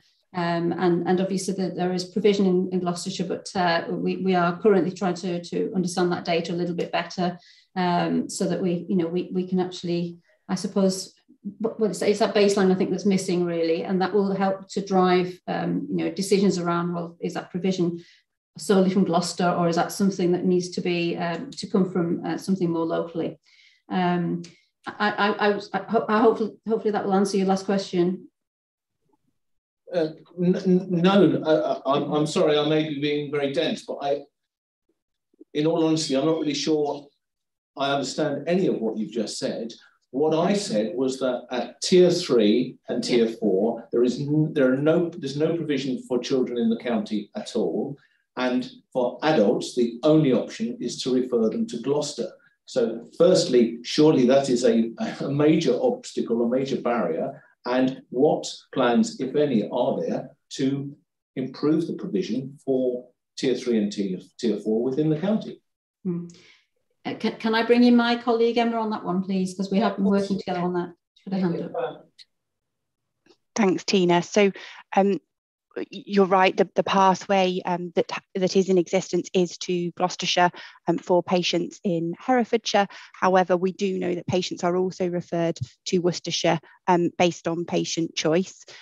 That's not to say that that we wouldn't be able to consider options for provision within Herefordshire, but that's something that we'll have to take back to the ICB to discuss further, and we can provide updates at a later date. In terms of the provision for tier 3 for children, I'd like to bring Anna, our project manager for children, in because she's got some background on this. Thanks, Emma. For tier 3, children from across the region, not just Herefordshire, can access what are called Q clinics, which are based in Birmingham, and it's a regional service. And the reason why it's regional is because the numbers that would require that are so low that it is not effective to provide locally based services. So hopefully that answers the tier 3 question, that the services are there, but just not locally, and that is the same across the region. And in terms of our current knowledge around young people who need tier 2 services, what we are seeing is that we have got children who are being referred, but not necessarily appropriate referrals, because their level of being overweight or obese is not yet impacting severely on their medical needs that requires that level of intervention. What we do know is that we've got a gap between the universal tier 1 services and tier 2, where we need to improve our provision, and would usually look to school nursing services and health visiting to provide that, but actually because of low capacity in those particular professions at the moment, we're struggling to provide that service. So what we're doing is trying to put in some other provision, more in a kind of family coaching approach at that sort of 1.5/tier 2 level, in order to target those people who wouldn't ordinarily access services, so that really difficult to reach group. So we're working towards that at the minute. We're not too far away from putting that into practice, but yeah, we do appreciate that we need to look at the workforce in terms of delivering that sort of lower tier levels of provision. So hopefully that's answered that question for you. Thank you. Yeah, I mean, basically, it feels like there are gaps, and at the moment, we're not able to be doing anything about it at all, really. But to show you that kind of looking at gaps and working together with our partners, the NHS, and that on a strategy, so trying to join it all up is the best way of meeting the need as far as is practicable, given resources and other issues. Well, once you become a patient, you've actually failed. Yeah. Well, that's the key, isn't it? Yeah, I think that's absolutely the point, isn't it? I know Professor Gately's got his hand up as well, but it's just a point on tier 4 for children. That's normally very rare. Absolutely. That's interventions. I just wanted to make that point. Yeah, I think there are clear gaps in our tier 3, particularly in psychologically led service. I know a lot of when I commissioned tier 3 adult weight, I actually commissioned a Gloucestershire service, funny enough, many years ago. And it needs to be psychologically led, because actually a lot of the patients they saw, they actually experienced trauma in childhood, which actually led to some of their morbid obesity rates. So it's very complex, and that feeds back into the whole trauma-informed approach, which is really interesting as well. So yeah, the other thing about child weight management services, and Paul might want to come in on this, is often the uptake to those services is really low. and it does need a whole family approach, but often you can put on all these services and interventions, but families just fail to uptake that. So if we weigh and measure children in school, we tell their parents their children are overweight. Often they don't necessarily want to do anything about it, we'll go to those services. So it's a challenge that we want to overcome as a service, to understand that a little bit more, get parents involved, but it's something we really want to do. But I think also there's something around clustering and the whole systems approach, whole family approach, upstreaming, and also where you get behavioural clusters, smoking, drinking, and obesity within a family. And so this again goes a little bit to this idea: do we put our resources far and wide, or we do identify where you need to really focus? And that's again sort of something that I would like to see in a strategy, some balance of investment there. Professor Gately. Yeah, I mean, I think that's absolutely right. The clustering is the objective of whole systems, because it's about getting clarity and then acting on that clarity. So everything that's been said on that is great. I just wanted one point of clarification around Tier 3 for children. One of the crew clinics, absolutely, is a programme by NHS England, but it is a pilot for 3 years, and it's very, very restricted. And the objective is not weight management. The objective is the medical management of the comorbidities of obesity. And they're two very different things. And NHS England are really clear about that, which is why the numbers are so small, because the sort of the current physical health comorbidities of those children, Anna's absolutely right, they're less prominent. But the reality is, in England, 450,000 children would be typically accessing a Tier 3. And I don't know how that plays out in Herefordshire. But, you know, for some time, we've moved away from interventions on childhood obesity, and for me, it's been a real backward step. And we probably, when you look at numbers and you look at impact, it would be justifiable to have a Tier 3 service in every local authority and indeed every ICS in the country. Now, whether the local politicians or the local clinical decision makers decide on that as a course of action against other priorities is obviously for them to consider. But when you look at a numbers and a need perspective, a Tier 3 would be needed in every local area in the country. Thank you, Professor. That's very thought-provoking. So I'm going to start winding this discussion up now. Councillor Marsh wants to come in. Any more? Yeah, it's really a practical point that you've drawn a lovely straight graph for Tier 1, Tier 2, Tier 3 and Tier 4, and truthfully it would be helpful to grasp actually roughly how many people were in each cohort, because if it's 5 in Tier 3, you know, that clearly is different to if it's 400 and if there's 105,000, or indeed the entire population as well. Just be a little bit on that. Councillor Summers. No, it's okay, carry on. Yeah, just a sort of side comment, but whole systems approach, but can I also plead for a One Health approach? 36% of dogs are overweight, 17% are morbidly obese. Same is true of rabbits, pet rabbits, same is true of cats, and the same in the last survey I saw of ponies. So obesity is not just a human problem, it's actually Western man's problem with their pets, with those that they share their lives. So it is a case of perhaps a One Health approach as much as a systems approach. Okay, is Professor Gately still on the call?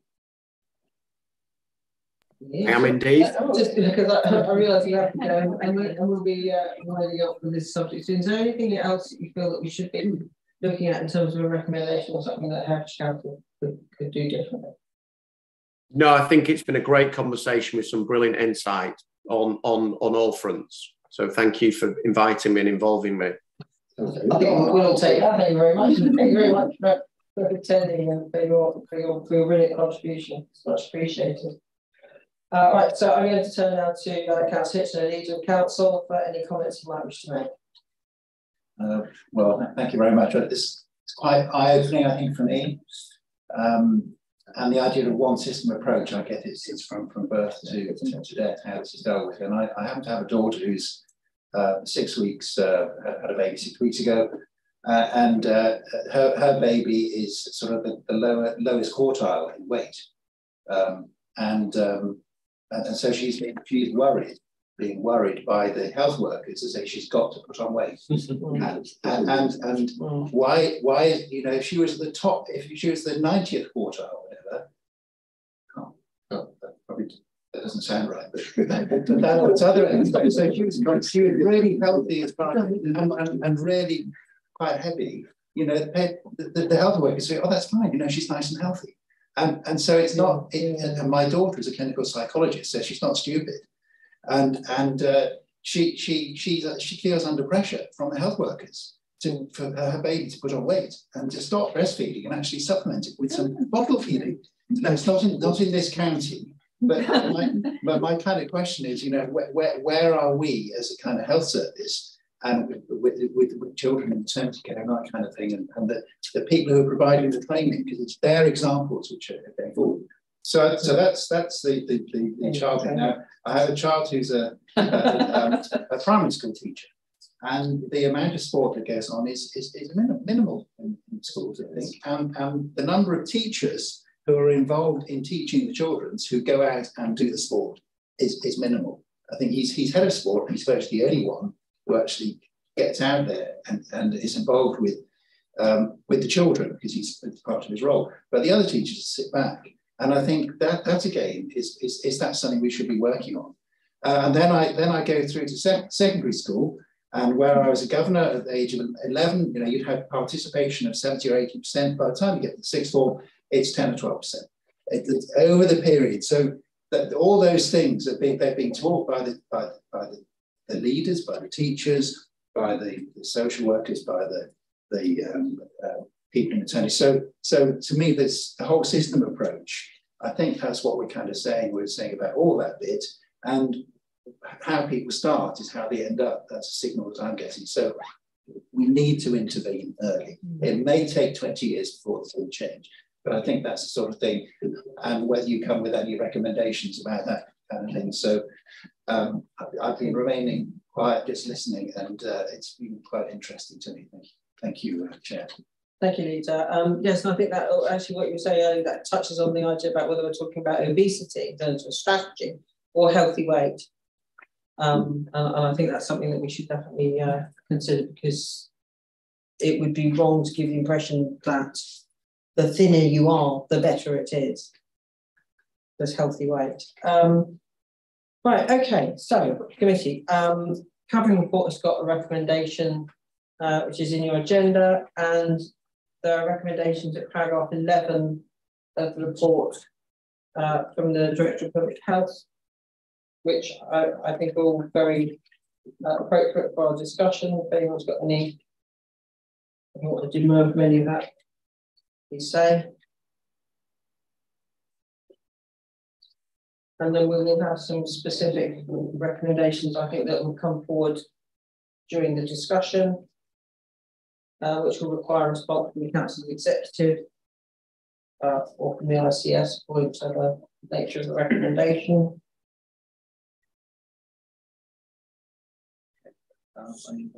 So yeah, I think we need to, yeah.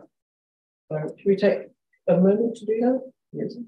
Let's take a moment to go through some of the recommendations.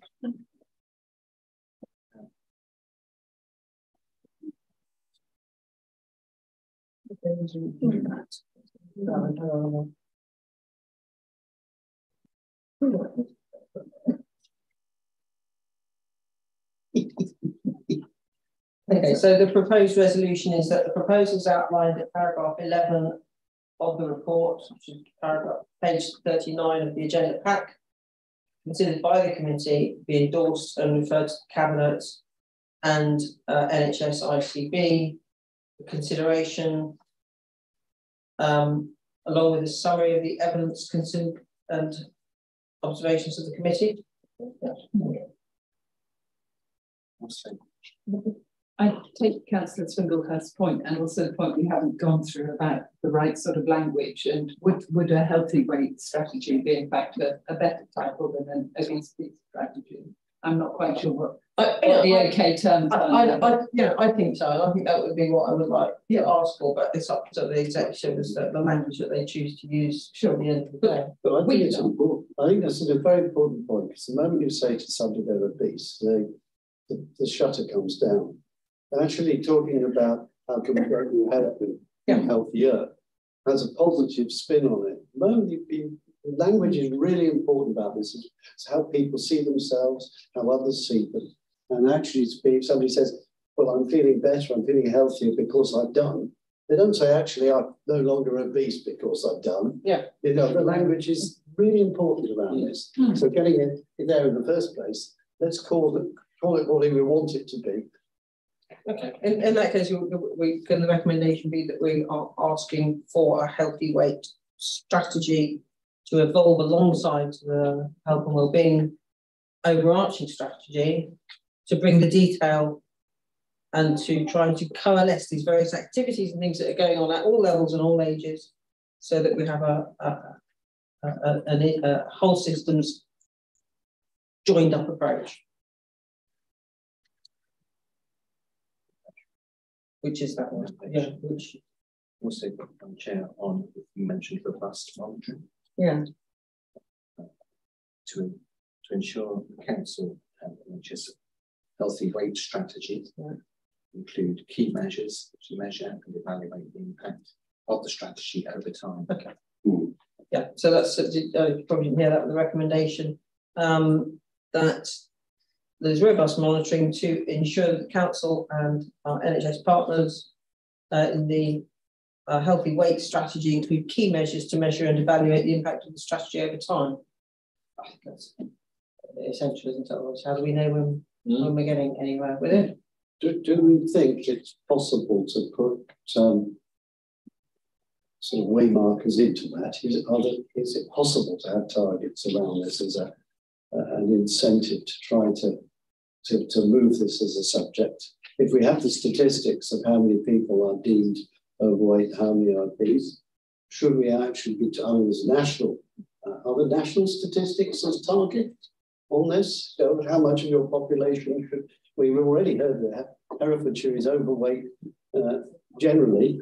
You know, I mean, even if we got it down to national average, we'd be doing good. Wouldn't we? You know, I mean, it seems to me that there should be something there that says in 5 years we wish to see it. I think overall there's a data quality issue as well locally.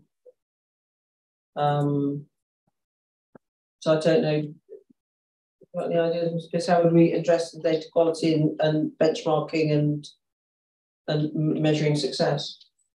Yeah, difficult one. I'm trying to search my brain in terms of what the national policies are. My colleagues can help. They did set a target nationally. I'm not convinced there is one at the moment. I mean, it's really difficult, isn't it? Because even if we try to align with the national average, which would be a positive step, that still means there's work to do. So I think maybe achieving something towards, you know, aligning with the national average would be a sensible target to begin with. That's the challenge. Can we have some action before we start, please?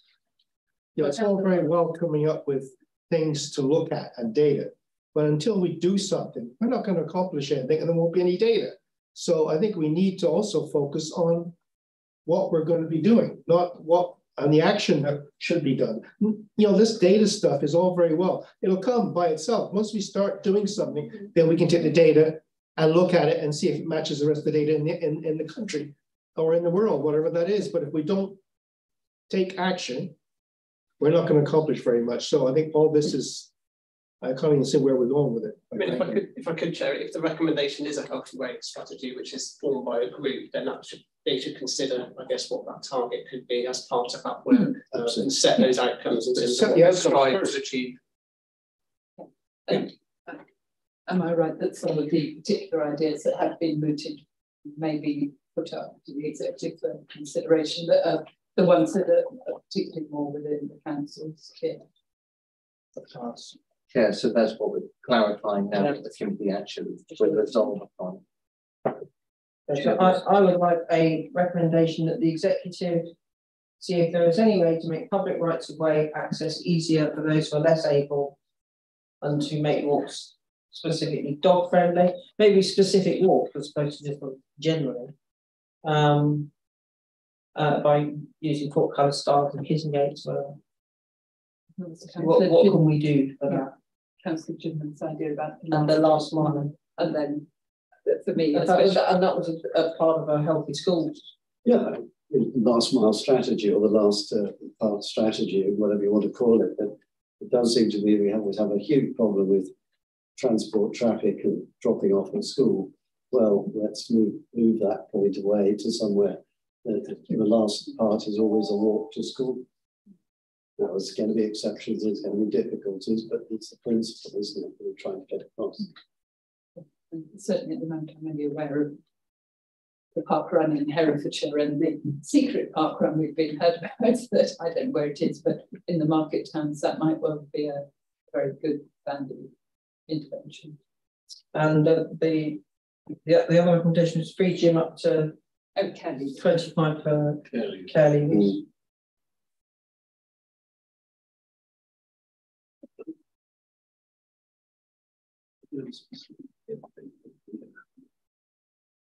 Yeah. Can I just put a question, because the point was made about specific support, and is there something, when you look around all of you who are involved in this county, where you're sitting there thinking, I only wish the council would do?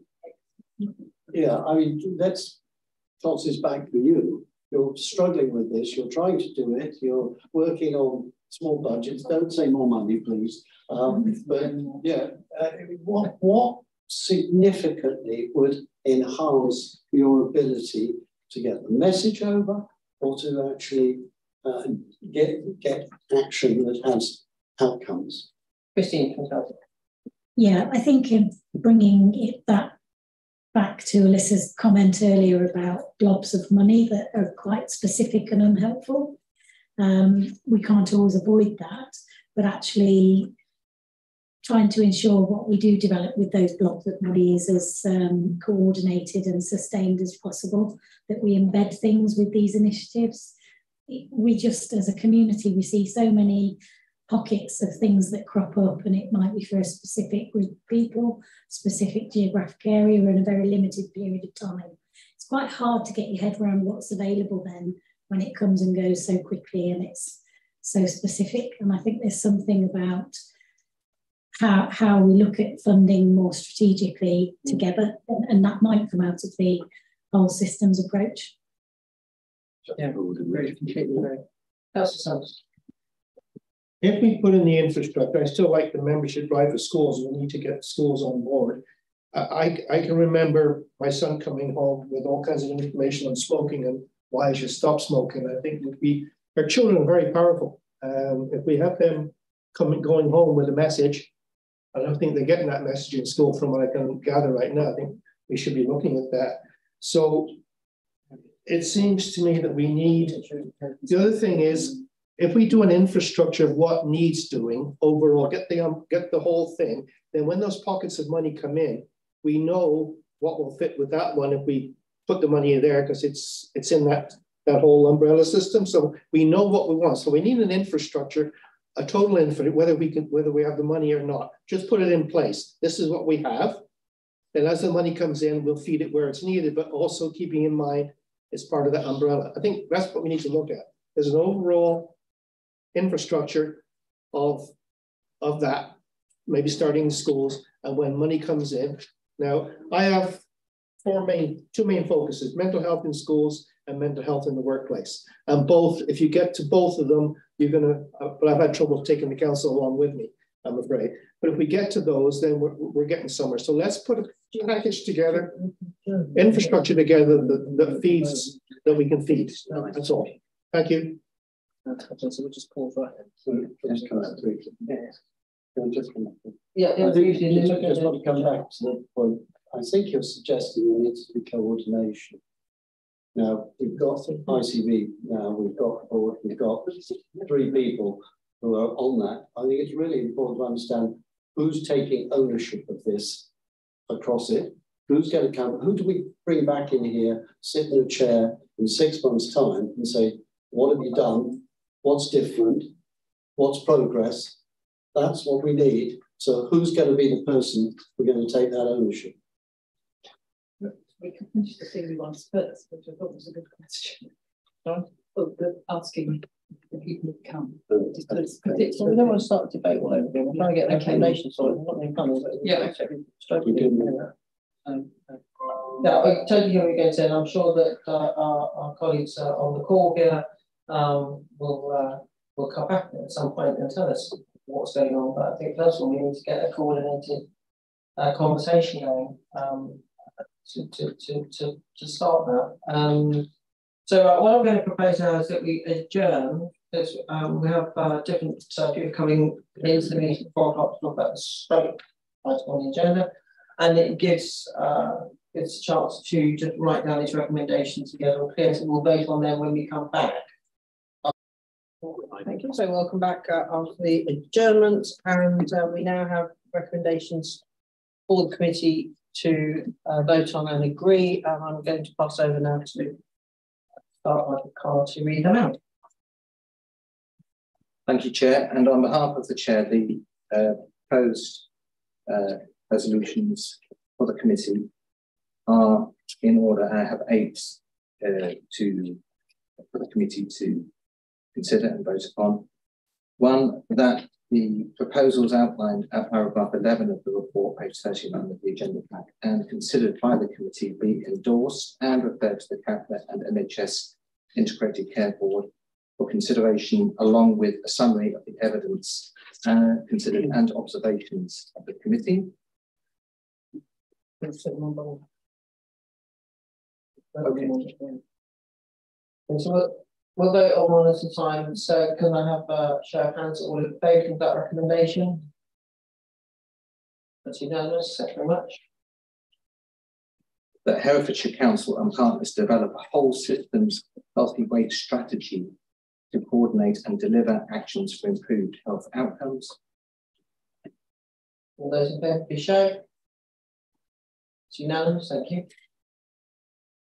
That a healthy schools strategy be included as a specific programme to engage and involve schools.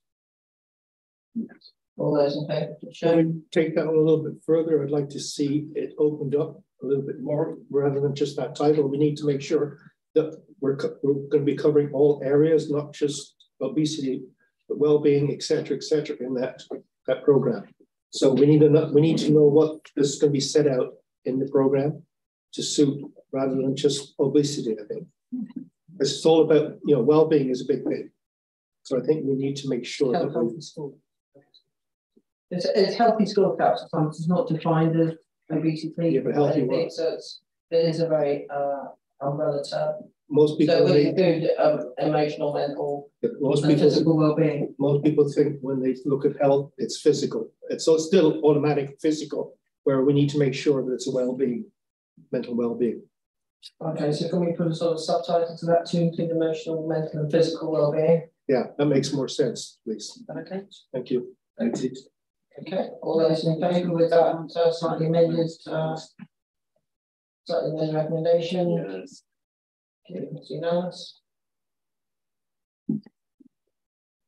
That the Council and NHS ensure that the healthy weight strategy include key measures to effectively measure and evaluate the impact of the strategy over time. Yeah, all those in favour? Show.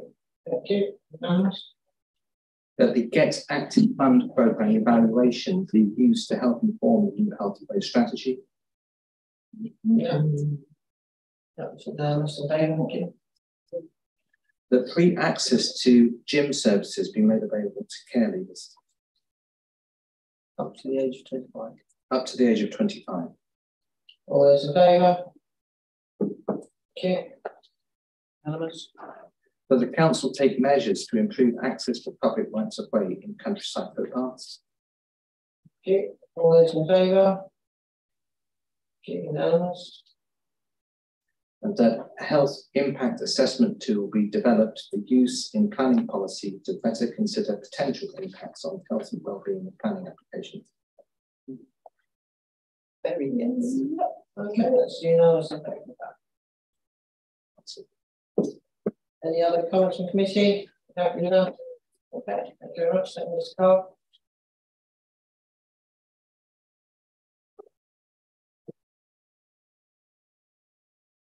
Now I'm going to move on to agenda item number 8 and welcome some participants who have come to contribute to this item. And I'm asking them to introduce themselves and their involvement expertise in this topic, just briefly so that the committee knows who you are and what you do. Start with Mary. Good afternoon, everyone. Thank you for asking us to come today. My name is Mary Gay. I'm the Managing Director for the Integrated Care Board, and I'm the Integrated Care System Lead for Stroke. Okay, we have John Barnes. Hi, John Barnes, Chief Transformation and Delivery Officer for One Herefordshire. Thank you. And Kerry. Hi everyone, thanks for having us today. I'm Kerry Doherty, I'm Head of Comms and Communications and Engagement at NHS Herefordshire and Worcestershire, working on the Stroke Programme Board to lead on the patient, public and employee stakeholder engagement. Thank you. Anita Roberts. Good afternoon, Anita Roberts. I'm Transformation Programme Lead for the ICS for Stroke. Leading on the transformation project across the stroke programme, across the stroke pathway. Thank you. And finally, please forgive me if I get the pronunciation wrong. Girish Madhigowda. Hello there. Can you hear me? Yep. Yeah. Sorry. Hi, I'm Girish Mudhigara. Apologies, my camera's just not working. I'm the stroke lead services at Worcester Royal Hospital. Okay, thank you. Thanks very much for being with us this afternoon. I'm going to invite Mary to provide a brief presentation. Thank you. Thank you. Yeah, I'm going to base this discussion on the presentation that's been sent out to you. So give a bit of an overview, just as a reminder of what stroke is and the impact of stroke, and then why across our Hereford and Worcestershire integrated care system, we are thinking that we may need to redesign our stroke services to meet the needs of the population. So across Hereford and Worcestershire and Powys, because we're responsible for Powys for stroke as well, there are 3 people that have a stroke each day. That doesn't sound massive numbers, but the impact on the individual and the family can be quite dramatic and long lasting. And that number is set to rise with the ageing population. No matter what we do with prevention, there is likely to be more strokes, people suffering strokes in the future. So we want those people to thrive, we want them to survive, we want to make get the services as good as we possibly can to give them the best possible chance of that across our ICS. So we have high ambitions for high quality stroke services and TIA, which is a mini stroke, we call it mini stroke, across our system. And to achieve this, we've had a stroke programme board for some time now, quite a few years, working across Hereford and Worcestershire, looking at best practice nationally and how we should be implementing that locally. So we want to look at a case for change, a potential case for change, and how we develop potential solutions to help us deliver a better service. But at this stage, we are talking to our clinicians, we're talking to experts across the country, we're talking to other areas where best practice is being delivered, but we want to really talk to our public, our patients, people who've used the stroke services, families of people who've used the stroke services, and engage really well across our system to make sure that we haven't forgotten anything, we are going in the right direction, and that we get the outcome that we need for those people that have had a stroke. So on the next slide, you'll see there is a nationally mandated stroke pathway, and this is based on best practice evidence, and it's in five stages. Prevention being one of the main areas, and our stroke programme board is doing an equal amount of work on preventing strokes with our population. I'm just listening to your previous discussions, that is one of the key indicators of how we can help to prevent strokes in the future. But we're doing a lot of work, particularly with primary care, on how they can support individuals and families and monitor the early signs of ill health that could lead to a stroke, and how they can get in early and do some prevention. So there's a lot of focus on the prevention pathway. But then if an individual does have a stroke, the most important bit of this pathway is that emergency treatment, that first 24 to 48 hours. What happens to that individual in that time is crucial to that ability to give us a chance to thrive and survive a stroke. That is the most important aspect. Then there's the ongoing acute phase in a hospital, and the treatment and care that an individual receives is really important to maximise their outcomes. And then stage 4 is rehabilitation. We need to rehabilitate those individuals to the best of their potential post a stroke to give them the best chance of life, their quality of life going forward. And then there's the community care and life after stroke, and that is both physical and psychological care that people need after stroke. Sometimes, as an ex-nurse, I've seen this many times, the psychological aspects of having a stroke outweigh the physical problems, and we need to support them in that way. Behind that there is a wealth of national, international evidence that backs up that national stroke pathway. And what we're trying to do is implement that as best as we can across a 7-day-a-week period, because that's really important that we have the same level of service 7 days a week, 24 hours a day, particularly in that emergency treatment section, because that's where the best chance of outcomes come. So how do we provide services now? We have 2 acute hospitals across our ICS that provide stroke services, although we've got 3 acute sites. We've got the Alex Hospital in Redditch. Worcester Acute provides the stroke service, and Wye Valley provides the stroke service. We have a range of community hospitals that provide rehabilitation care after a stroke. We've got all our primary care networks, primary care involved in the prevention work, as I've said, and the post-discharge work to support them. And then we have, our council partners help us with the rehabilitation. We work in tandem to rehabilitate patients, and the voluntary sector support the after care as well that we do. So we have a range of integrated services already providing stroke in our system. But we have some real challenges. We've had some challenges for a long time. We do not have enough permanent stroke specialist consultants to deliver the national clinical standards for stroke. Now, that isn't a problem in this area. That's a national, and I believe an international problem as well. We have, we have had challenges for quite a few years, and sad to say, on a couple of occasions we've become very close to not being able to deliver services in one part of our system. So we want to look at the potential of a way of delivering services that meets all those standards I've talked about, but gives us a much more robust way of doing that 7 days a week. At the moment, we are relying on support from outside of our ICS. We got to a very difficult position, I think it was earlier this year, end of last year, and we had to seek help from the Birmingham, Black Country, Coventry and Warwickshire areas who did come and help us, which was most welcomed to keep our services going. But we are still reliant in some way on that support and as an ad hoc basis. And we want to be resilient ourselves in our own area going forward and to be able to prepare for the future. So we want to keep the services as locally accessible as possible for individuals. That we know that's important. We know that's important to our population and to our clinical teams, actually. But we have to balance that with, particularly those first 24 hours, what is best for that individual to have the care that they need for stroke. Hopefully this is a once in a lifetime thing for individuals. The important thing is you get the impact of the care that you need.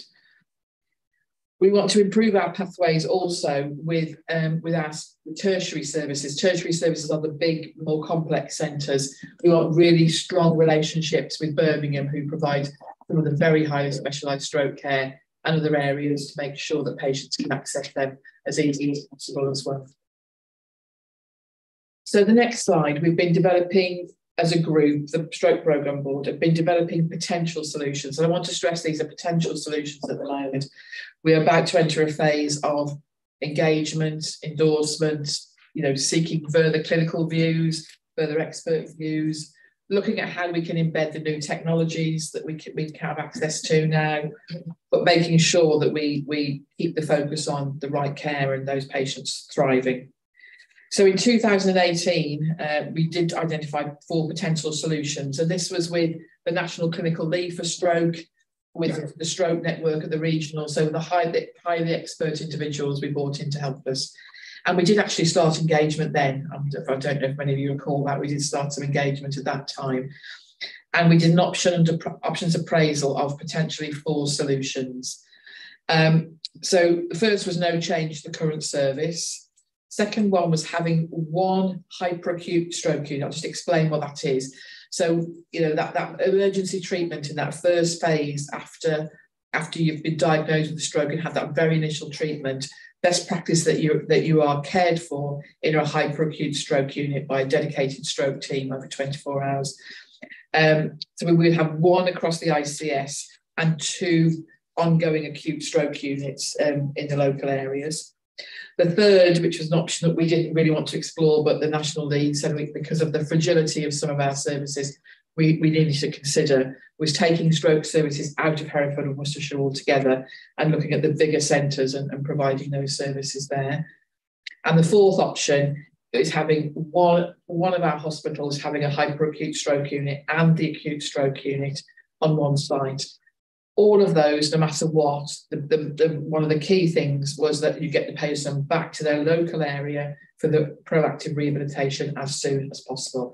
You know, I was always taught 72 hours. It could be longer than that. 72 hours in a hyperacute stroke unit, getting your initial care and then rehabilitation back in your local area, either in your own home, if that's appropriate, with services wrapped around you, or into a dedicated stroke rehabilitation unit, but close to home as possible for the individual's psychological well-being and the family ease of access as well. So for various reasons, we got halfway through a process of change, and then more consultation was needed, and then COVID hits, which everything sort of stopped mid-track really. So last year we started again looking at this process, largely driven, I have to say, by a bit of a crisis in one of the hospitals with stroke consultants.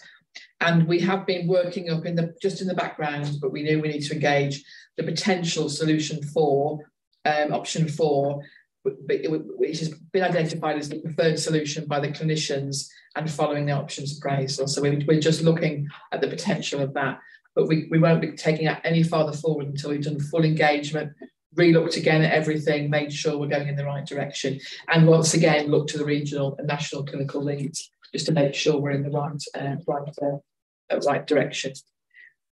I'd just like to explain that a little bit more on this next slide so you understand for individual patients. So for Herefordshire and Powys patients, where Herefordshire County Hospital is the nearest imaging centre, that's where you get your scan basically, because there's a period of time you need to get to a hospital to get a scan to know if it is a stroke or not.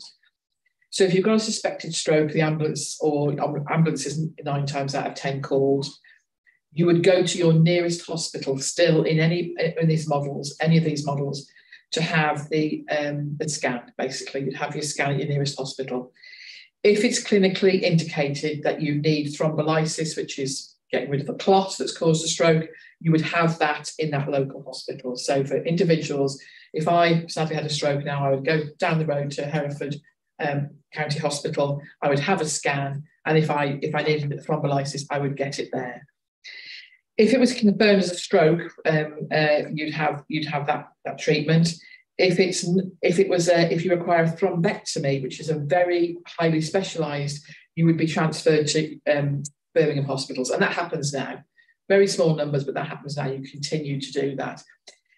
If you've had that treatment, you've had the stroke at Wye Valley, though, you would be transferred in this model, option 4, to Worcester Acute Hospital for the hyperacute stroke episode and the inpatient hospital episode, where we want to develop the workforce to be 24/7 to give you the best chance to recover in that acute phase.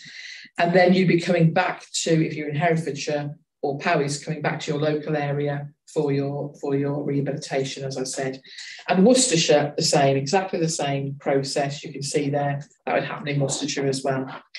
Now, this is a potential at the moment. We're not saying this is signed off, agreed, or anything. There's a long way to go on this. But what I want to do is engage with the public and all the stakeholders. Look at this again. Look at all the evidence again. But we're a part of a process ultimately where we'd have to go through whatever we design following the engagement. we have to go through a clinical senate regional process with the experts clinically who would say yay or nay, basically. This is safe clinical practice or not. There's other things to consider. There's workforce plan. There's trying to get more workforce anyway, which is challenging. Different roles we might want to consider to support us. There's obviously the financial framework around this as well that has to be considered. So a lot of work to do, but this is the stage we're at where we want to engage with as many people groups as possible to have people have their say and to influence. Have we forgotten anything? What have we not considered? I remember the last attempt at this, and there was a big concern from one of the public groups about families from this. I'm not great at geography, sorry, from the south of Herefordshire, getting to Worcester Acute in that first 72 hours to see their loved ones, and how could we support the people who haven't got transport or are frail and elderly? How could we support that? And that was a big thing that came through from most groups last time. We want to get that same views again. We want to get the same views of the public and groups and the groups again. So that's where we are at the moment. Lots of thinking still. We're still in that sort of thinking phase. There is at the moment a preferred option. It could alter slightly from the feedback we're getting, but we want to get people's views. I mean, Kerry will talk about the engagement more if you've got more questions on that. But happy to take any questions on what we've said so far. Thank you very much, Mary. I think I'd like to hear, if I may, from Girish, who I think is on the call, from a point of view of kind of clinical stroke specialist point of view, whether this proposed change is for the benefit of the patient. Yeah, no, definitely it does. Considering the infrastructure that we have, the workforce that we have, it's impossible to even in the near future to envisage such a plan where we would have enough specialists working at two sites. Across the length and breadth of the country, we've had numerous models looked at, and the one which has come up quite robust has been the hub and spoke model, where you will have patients across the region coming in to the hub for an hyperacute stroke care. And once they're finished and once they're medically stable, they get back to the satellite hospitals for ongoing rehab if needed. And I think this is the best way to move forward.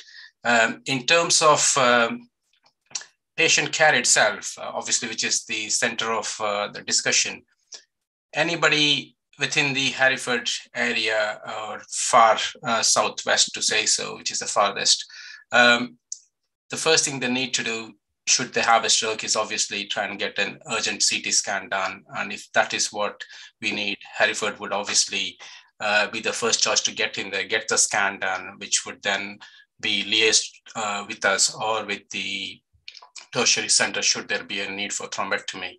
And following that initial treatment at Hereford, they could obviously then be moved straight to Worcester for further ongoing care. At this point in time, as I said, we really do not have much other options in terms of establishing a HASO on both sides for various reasons we just explained. I mean, nationally, we are really struggling to recruit stroke specialists to hospitals, and this is not something acute. It's been going on for a number of years at the moment. And given the circumstances we are in, I think probably this is the best model. Thank you very much. It's very helpful. Councillor Summers. Thank you, Chair. The only question, well, the only thing that's not mentioned is ambulance from the home to the hospital. That's one of the, I guess, the toughest places to be if you're having a stroke, because you need to be taken care of right away. So, and with the ambulance service having so many problems, are there issues there, and can they be overcome? I know it's difficult to overcome them because you can't get people to work, but anyway, it's just a concern because that's where it starts, and if we don't get it there, we're in trouble. Thanks. Thank you. I'll come in, but Anita might want to come in as well. So, yeah, I mean, yeah, a stroke, a suspected stroke, is classed as what we call category 1. So there is a pre-alert, or there will be a pre-alert into the hospital, so the hospital knows we've got somebody coming in with a suspected stroke. and they rightly, I think it's rightly, bypass patients that aren't as severe. So getting them to the hospital, getting them into the scan is that, we call it the golden hour, that we need them in there within the hour to have that done. I mean, our paramedic workforce is probably one of the strongest areas of workforce in the NHS at the moment. But they've got to have dedicated pathways to get those patients in quickly, handed over into that scan. The hospitals, and this is another thing, the hospitals have got to have the dedicated slots in the scanning department, so the patients aren't waiting to get into the scanner. That's another thing that we're considering in all this work, because that is the crucial part of it. In a proposed model where we're moving patients between Herefordshire, Worcester, and indeed Powys into Hereford and Worcester, we would work with the ambulance service, if that's the preferred model going forward, that's the agreed model, on how we support the movement of those patients around to make sure they get as quickly as possible to a HAZU that we could, if we had one HAZU in the ICS, how they would get there quickly. That will be part of the development after this, but I'm personally less concerned about the ambulance bit of it. It's the rest, it's the workforce for the rest of it I'd be more concerned about. Well, thank you, Mary. But well, I understand that in the questionnaire out to the public, I think they might be concerned. Yeah, no, totally. So I think that should be referenced in there somewhere. No. If you wouldn't mind. Good point. Thank you. A good point. Actually, mind just. I mean, Councillor Summers is quite right in terms of speed of response, but it's just the sheer capacity. Are you confident that the ambulance service has the capacity for all these extra journeys? Because we're now adding the extra journey to get somebody from Hereford to Worcester, ultimately then another journey to get them back from Worcester to Hereford. And certainly the public perception of ambulance services is that there isn't this spare capacity to be moving people around, let alone the critical first journey. Yeah, I mean, what we would, if this was agreed, what we would do, we would commission more capacity to do this. We wouldn't expect them to do it in their current capacity. They do much better than most areas, I say, in recruiting workforce and training their workforce. That they are one of the stronger areas. I mean, we're talking 3 patients a day across our whole ICS. So the likelihood, if it's going to be 1 extra movement a day, that would probably be it. It is not massive numbers at all. I mean, I know the Welsh Ambulance Service were concerned about this, but we'd expect the Welsh Ambulance Service to go to White Valley Trust, as we said, in that initial scan, etc. They would then go back to Wales. We wouldn't be expecting them to take the patient to Worcester if that was the model. We will set up a dedicated transport, as we do for other things. John might want to go. We do it for cardiac now, but we're talking probably about one to 2 a day maximum patient transfers between the two. Councillor Chairman. Can I just come back on the figure 3? But how's that derived? In the sense that I'm presuming that is that historic, and because of COVID, and COVID has an effect on strokes, has that been factored into this? In the sense that it increases the number and the likelihood, particularly in the more severe COVID, admittedly. I just wondered where that figure had come from. Anita, do you want to come in on that one? I mean, I'll happily, but do you want to come in? Yes, so we have undertaken some public health modelling on this in terms of looking at previous incidents of strokes and then obviously then forecasting that forward to 2035. So we're looking at it in terms of future proofing it, not only looking at it over the next couple of years. I think the other thing that is kind of quite notable really is the number of stroke mimics that come through as well. So patients that are suspected strokes who actually go into their imaging centre, and some of those, about 50% of them, will actually turn out not to be a stroke and therefore will not continue on the stroke pathway. It will only be those patients who are a confirmed stroke who have then subsequently had treatment and then need to go on to hyperacute care. So it is kind of based on evidence in terms of incidence of numbers historically, which obviously we did see a drop, particularly in Hereford during the period of COVID, but actually we are seeing that go back up, and then we'll be using that as a forecasting tool, and we have done up to 2035. Thank you. So they are pre-COVID figures, but COVID will have made an effect, but the effect will not be sufficient to make that figure markedly different, as you're suggesting. I mean, it was interesting. We saw an increase in Worcestershire, not a massive increase in strokes over COVID, but not in Herefordshire, which is interesting. But it has started to even out again now, back to what it was before. Our biggest concern is the changing age demography. So that's why we're plotting forwards, because it's the age profile, you know, of the next 15, 20 years that is quite concerning. I think we need to be very clear here that you're talking about improving, but actually what you're talking about is how can we make a service work? It's not really the service we would all want to see. It's actually what we can possibly do. And I think the other speaker a moment ago rather made that point. We can't recruit, we can't get the right number of people. So actually what we're saying is, this is not what we wish to have. And I don't think it's really an improvement, it's what we can actually cope with. And I think we all be very careful, we don't put spin on this. This is a patch on a system that is struggling. And it would be something which we'd all want to see markedly improved to get to a standard which we would like to see. Yes, definitely. And I'm sort of concerned that the first 24, 48 hours is being used when it's usually the first 4.5 hours that are the marker hours to get stuff done. So I do find myself saying, hang on, 48 hours, 24, 48, by then you've got significant ischemic damage. You would expect, therefore, what you're then talking about is long term. If you actually want to get something done, you mentioned it, the golden hour, you need to get in treatment in very early. And how we can get that done in our remote populations seems to be vital.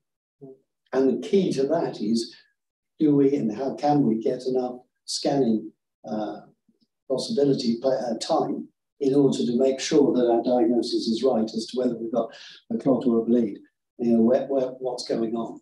So I just want to be a little cautious with the language in this. This is first aid, this is a patch on the system.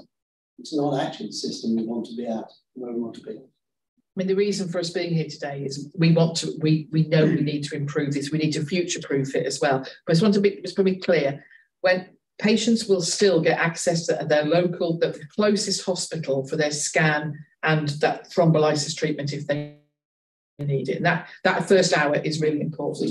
The next period of acute, the hyperacute stroke unit, that's where we are, because you do need to be that needs to be 24/7 to manage that patient in that first, 24/7 up to 72 hours. That's where we want to improve our care. But yeah, we've had some very close incidents of not being able to have a service, as I've said. So we want to make it more resilient and find ways to do that. There's multiple ways of doing it, but what we want to do is engage with everyone to improve it. But we know we've got to get on and deliver something. Thank you. John Barnes. Yeah, thank you.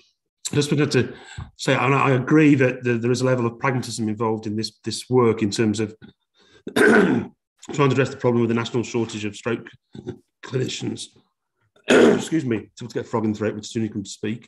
But this model is about trying to make sure that we get as much consultant coverage and clinical decision-making support into the system. So should we adopt option 4, for instance, there would be 24/7 access to a consultant who knows the system and knows the nurses and knows the doctors involved in that care. Now, that may well be remote, but that would improve our decision-making around thrombolysis. And that initial response that colleagues have pointed out is so very important would be enhanced in this model. It clearly, in a different world, you might be looking at putting in a 24/7 solution in Hereford and a 24/7 solution in Worcester with the whole stroke pathway, but that's so unrealistic that I think that's probably not something that we could imagine being able to deliver. So I think there are some clinical benefits that might come along with this model, but we do need to go through that work. But that additional consultant decision making would help the pathway. Thank you. Yes, I think that's a very good description. Pragmatic. So I was going to mention, because we've talked about patients in South Herefordshire. There are a group of patients in the South of Herefordshire who do not access their healthcare through the English NHS, but through the Welsh primary care network. And so how will it work for them? the patient will initially go to the closest hospital. The ambulance service always do that anyway. So if it's a query stroke, if they're going to a hospital in Wales, I'm not an expert on this, John might know more than me, now they will carry on going to that hospital in Wales for their initial treatment as they are now. This is more for the Paris patients that come to Wye Valley, and for the Herefordshire patients that that their closest acute hospital post going to their ED in Wye Valley is Worcester Acute. I would be serious. I'm actually kind of quite interested in what the various times are for this, because supposing I'm sat at home in glorious Welsh Newton and I have a stroke. What is the time for me to get to Hereford versus my time to get to potentially Neville Hall, potentially Cwmbran, and whether that prejudices my health outcomes. I'm not alone, by the way, there's quite a few patients down there. We have a few years ago. Very often it's just not in the thinking or the modelling, and so I'm just raising that. Could we consider English patients on the Welsh board and using the Welsh? We'll definitely include that. We did a few years ago do a time study on this, but it does need to be refreshed. But we will include that definitely in that thinking. Councillor? Yeah, there probably are a few. Also, who would go to Shropshire on the, frankly, we leak in all directions. Yes, That's quite a large border. By fate, you come up with the discussion on obesity, which affects a much larger number of people for many more years. So, at a practical level, could you explain the money you're bidding for? Who are you bidding against? I mean, would that then, is that money that could, in theory, be spent on obesity, or is it? Could you just tell us a little bit about the big process? Okay, if we agreed this and we were going to spend money on it, okay. And indeed, how much you currently spend on stroke altogether? Yes. Yeah, okay. I can't give you the exact amount of money, but I know Anita might be able to answer that because we did do a piece of work on this a while ago. I deal with too many numbers, I can't remember them all. I mean, this goes to the heart of the NHS at the moment, and the prioritisation that the frameworks that we have to put in place, and it much depends on the financial frameworks coming down from the government. If we agree option 4, there may be capital requirements that we need, so we might have to spend money on capital. But there will be a lot of revenue, there'll be a lot of extra costs for revenue, workforce, etc. that we'd have to do. Stroke is one of our top 4 priorities in the ICS at the moment, but there are a lot of competing priorities. It's that balance between the prevention agenda, which helps all of this, but maintaining services and keeping the resilient and having to spend resource on that, and that's an age-old problem. It has probably got more challenging in recent years, I'd suggest. But the Integrated Care Board will ultimately make the decision on which of the priorities that we spend our money on. It's usually, in fairness, a balance of all. So once we decide on what's the best clinical model, what's the best pathway that we will have for our integrated care services, we will then look at the cost and the cost benefit analysis of that.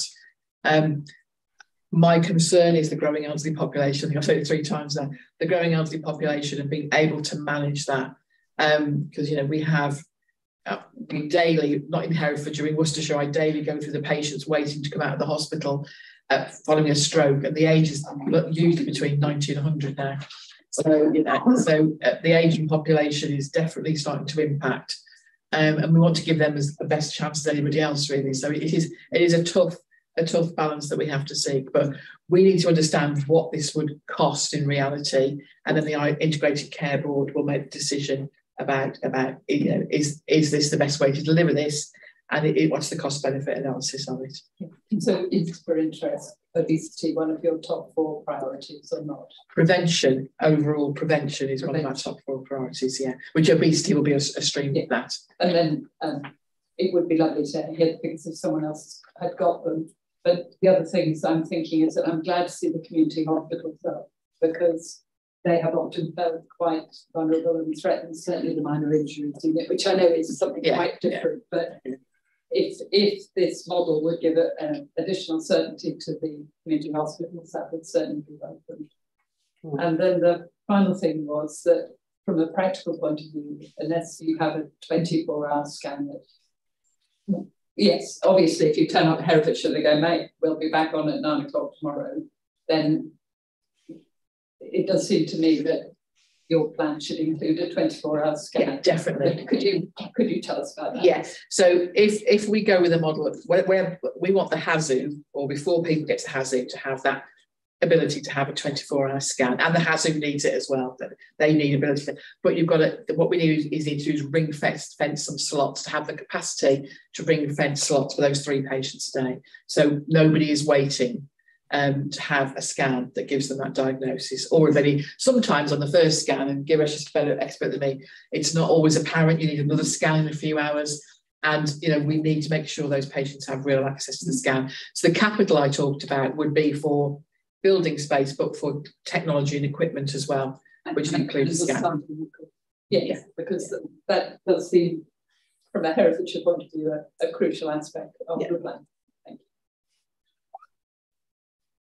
Just quickly now, just to pick up a point, because twice now you've said the 3 a day, but surely with this growing concern of our older population, and this also goes back to, it's only probably 1 extra ambulance trip a day, the incident is going to get higher. So in fact, actually, it will be more than 1 ambulance trip per day. It will be more than 1 or 2 extra scans a day required. So are you confident about the capacity in part of this future proofing?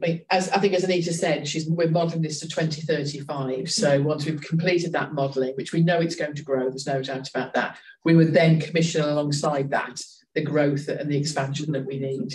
I mean, it would be helpful if national workforce planning caught up with everybody. I think at the moment we need more doctors, nurses, paramedics trained to help us in the next 5 to 10 years. But we are looking at ways. We're looking at our workforce as well, and the tasks they do, and could they be done in a different way? Could they be done by more nurse specialists, more therapists?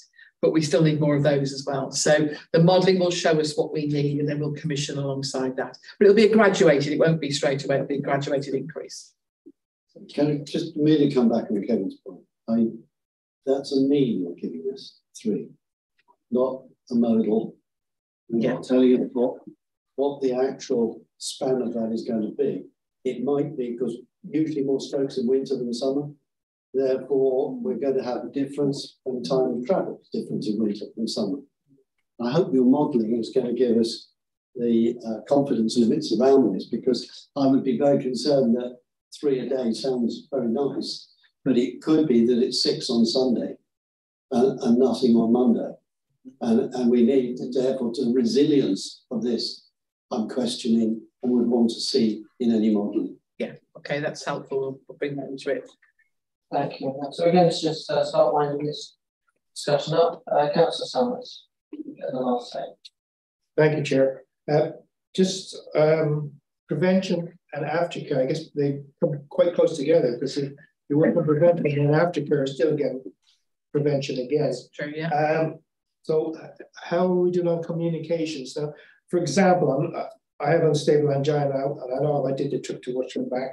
I went to the doctors about a week later, and they put everything on standby because I have an unstable angina. So there was a good communications thing in place. I think sometimes it's not so good, as you know.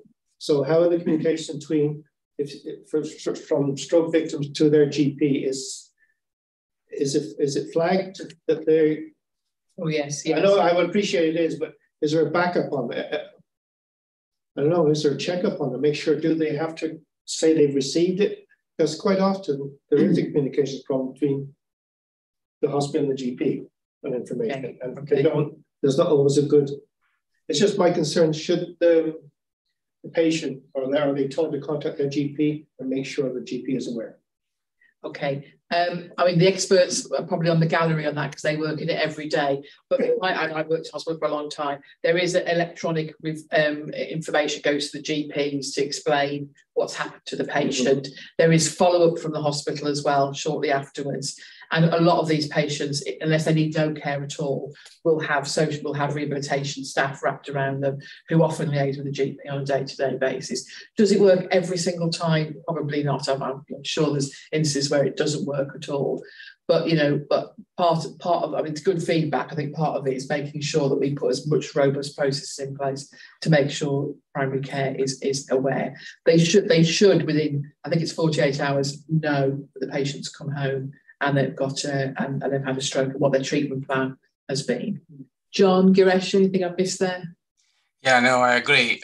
We have a very robust system for patients who've been discharged from hospital, either back home or to the community hospitals for ongoing rehab. We do do an electronic discharge letter with all details of what's been going on in the hospital, the investigations they've had, the treatment they've received, and what would be the future plan. All of that will be communicated to the community hospitals where they might be transferred to, or to the GP. And also, more importantly, most of our stroke patients, when they do get discharged from hospital, as Mary was saying, will have support from the community stroke team. The community stroke team would either be seeing patients in their own residence in the situation where the patient's been discharged home, or would be in touch with, they'll probably act as a liaison between the patient and their GP. So often there is always good communication between the stroke team at Worcester and the community team, which would involve the physiotherapist, the occupational therapist, the speech and language therapist, and everything would be pretty much discussed about the patient in either of the channels. So I don't think that's going to be an issue at all. Most of our patients obviously will fall into the remits when it comes to having effective communication with the Stroke Association. We always have a safety net from that point of view as well. So I don't think that's going to be a problem. Yes, no system is 100% foolproof to say so. We would have probably patients who are in the remotest area, and we might struggle to get hold of them through various communication channels or means. That is something which obviously we need to work on, but by and large we would be quite good in terms of communication with most of our patients.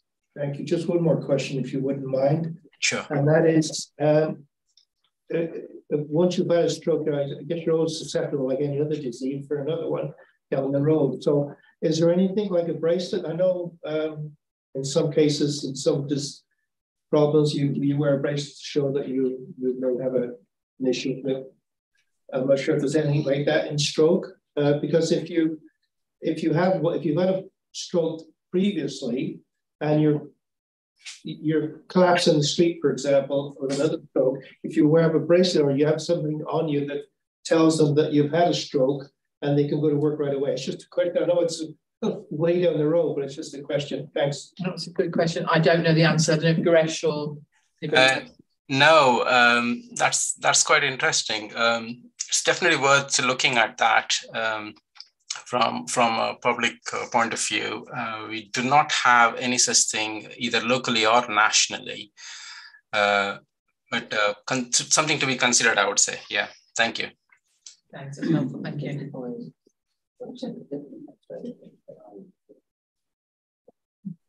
Thank you very much. That's really good suggestion. Thank you, Councillor. So the other thing that I just wanted to ask about TIA follow-up, it's my understanding that it's a telephone consultation. Is that correct, or is it in face-to-face? I'll look to Giresh and John. I believe the first one's face-to-face. I know in COVID we had to make changes to that, but Giresh, TIA now, what are we doing? At the moment, we are having 7 slots per day. So we tend to see most of our patients face-to-face. Definitely patients who've been referred through the primary care as against a patient who's already visited our emergency department the previous night, where they've had some kind of initial workup done and seen by a doctor. So those group of patients, we sometimes do a telephone and of course get them back straight for investigation should they need one.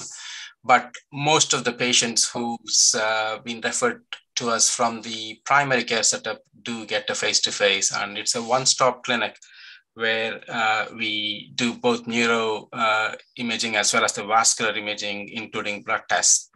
We try and close the loop on the same day, but there would be situations where we might have to follow them up with regards to the investigations, such as, a cardiac monitor and things like that. But on most occasions, we tend to close the loop on that first visit itself. Thank you very much, and thank you to all of our guest panelists today for their inputs. Much appreciated by the committee. Thank you very much. So do we have any comments from David Hitchener? Councillor Hitchener. Yes, thank you, Chair. Mary, first of all, thank you very much for coming personally. Quite a lot on Zoom calls. And to come down nice to see you face to face. Yeah. And not about having you go at all those who are on the screen, because I'm sure they've got lots of.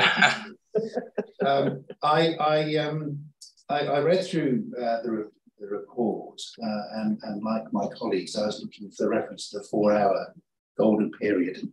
Part of the reason from this is, again, personal experience. My son's a paramedic, and he said to me, "Dad, if you ever have a stroke, you get to hospital within 4 hours. That is the golden time." So that's why I think, and it's been raised by a number of people here. And when I read the paper, the only place I saw the 4 hours mentioned is in the definition section, which I thought, it's kind of hidden away. And I think we need to be I think the more we communicate to the community that they need to get to a hospital within 4 hours, the better the prospect. And going on the website for Stroke Association, they say 10% more patients survive and live independently, 10% more as a result of getting to the hospital within that period. So if I could ask, that is emphasised in the paper. I think in the paper it says something about have we raised all the issues correctly. You have done today, but they're not in the paper. Okay. And I'd like that to be really emphasised. That's one thing. And the other thing I think was Jim was saying, this is the best we can do with the resources we've got. Now we have that issue continually in the local authority, and we don't walk from it. We don't pretend that and I just feel it needs. I read it and I thought this is the best service we can have. Well, it's the best given the resources. But I don't think that's a problem. I don't think that's a problem to say that. Yeah. So if I could just reinforce what Councillor Jinman was saying there. So thank you, Chair. Thank you, it's really helpful. Thank you, Councillor Hitchener. Yes, and I think as a committee, we're broadly in agreement with that, and we'll be happy to see that as under our helpful suggestions, recommendations. So the covering report has a recommendation. The committee is to ensure that the wider public engagement undertaken on improving stroke services across Herefordshire and Worcestershire will be focused on delivering the required improvements to further inform possible solutions. And I'm just going to turn to Mr. Card to see if he's picked up any additional recommendations or comments. Chair, I may suggest it may be that you have some observations and suggestions in this case. I've noted a few points that the committee have raised. Firstly, the model or the consultation of the model should consider how services can get early diagnosis and treatment to people in remote populations, specifically patients to be able to get treatment within the 4-hour period. Also, there's a need to understand the budget implications and how the proposals would affect costs in reality, and how the Integrated Care Board would make decisions in consideration of the cost-benefit analysis. Also, that there's a need to be confident that capacity of ambulance services and other local services to support this model as part of future-proof approving of the proposals. And there was a suggestion that people who have suffered a stroke be offered identity bracelets to identify them as more at risk for stroke. And then can we just add in something around awareness of those patients on monitoring order? Whether there's prejudice health outcomes for them and travel time. I suspect it'll be to Gloucester. Yeah, but I don't know. I'm not 100% sure. I mean, John may know, but I'm not 100% sure. Yeah, just to have an awareness on it. Can I just add a quick comment? We did some early engagement several years ago, and we went down to the south of the county and spoke with quite a few patient groups that had experience with stroke services, and almost all of them had had their initial treatment in Cheltenham. You know, most of them had gone to for their acute treatment at that time. So we did talk to a lot of them. It's geographically really tricky because it's on the border of everything. Yeah, they tended to go there for their acute phase, and then they were back in Herefordshire for their rehab, etc. Community hospital. Right. I think the other thing there would be to have an engagement with the, you know, in case the referrals come from GP referral, that the GPs are aware that they could refer to Cheltenham and they don't automatically refer to wherever the nearest Welsh hospital would be that has stroke centres. Would we be able to have one about clarifying that you were proposing a 24-hour scan option in? Because I don't think that is explicitly stated at Herefordshire. Thank you. Can we have the resilience for this mean of 3? What does that mean in terms of 6 on Sunday? And could the confidence then that the model can accommodate the extremes like range for me, which the mean is 3 that can accommodate 6 a month. So it's 2 fluctuations in demand. Yeah, because it will. If you're saying the existing is 3, that doesn't mean that per day that's 3. It could be 6, it could be 10. I don't know what the actual figures show. Right. And if it's more in winter than summer, it might actually be the bias in winter is higher. So you know, the model needs a bit of refinement in terms of the data needs looking at to see. It's just resilience, isn't it? Resilience. And I'm not sure, 2 quick points, and I'm not sure that one of them is very, you know, the points have been made about the speed of response and treatment. But I can already hear people saying, well, you're telling us we have to be seen more quickly, but you actually want us to go to Worcester. So somehow it needs to somehow be reflected in the sense of, I know we're expecting you to go further, but actually you won't go further initially. Do you see what I mean? It almost seems counterintuitive that everything we've been drummed into us about stroke is early treatment, and people are going to go, but you're sending us to Worcester. So somehow that needs to be seen. And the second point is, and this is very immediate because I had somebody in tears when I told them what I was going to discuss this afternoon, who has a mother being treated in Hereford at the moment. And she said, but we can barely get to Hereford to see her at the moment. So you did mention it very early on, Mary. We need something to reflect or to recognise the challenges that will be involved for travel, in terms of travel for relatives. You know, particularly, you know, the woman I was talking to was the daughter, but an awful lot of relatives of stroke victims are elderly spouses, often without transport, and there are big implications of them getting to Worcester. It may only be, but it's a very critical 72 hours for the relatives. Yeah. Speaking of somebody who couldn't visit while it's interesting to note that in just a quick scan of PubMed that is more strokes in men in March to May and in women from December to February. There's actually sex difference in it. Yeah. So I think it's quite. I mean, we have noticed over the summer, we seem to see, whether that was COVID or not, it was very hard to see, but we did see a summer spike, definitely in Worcestershire. We saw a summer. Do you see that in another couple of 64% of care in So we're just going to go back to Mr. Carter for those other speaks, and then we'll wrap up. So, half the chair also observed that and suggested that the 24-hour scan in Herefordshire be retained in the model. Also, that the model should show confidence that it can accommodate fluctuation in demand over the average.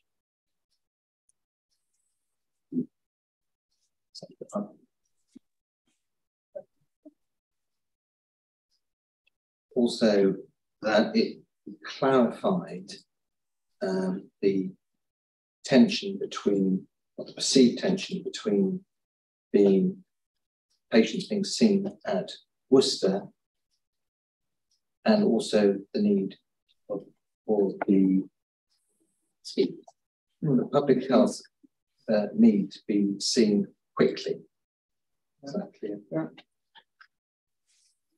And that the committee recognises that increased travel times for relatives may arise, and where practical, provision be made to assist.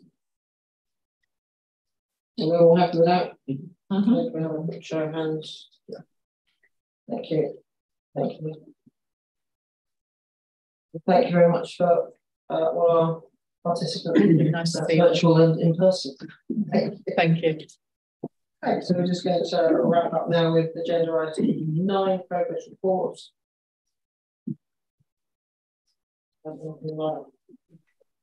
Right, Carl, interim statutory scrutiny officer, to introduce the title. Thank you, Chair. This is just a brief item. This is a standing item on scrutiny committee as a progress report, and the purpose of it is to report back to the committee on issues arisen from the previous meeting, information requested at the previous meeting, and any recommendations made to the Cabinet and the executive response and to external decision makers. And the function of that is to be sure that we are able to track information requested and issues raised and the recommendations to the executive and the response coming back, so that people are able to see that. And a recommendation will be appended to the progress report, future recommendations made, so that you can track those and ask questions about the implementation. Oh, Chair, I should just mention one thing, was to say that at the last meeting, as is recorded in the minutes, there was a decision to refer the draft report of the intensive poultry industry on human health and well-being for further consideration, and a meeting has been held with Councillor Ginman on behalf of the committee to review the report with Councillor Norman and Councillor Marsh, and that will be referred to a future meeting.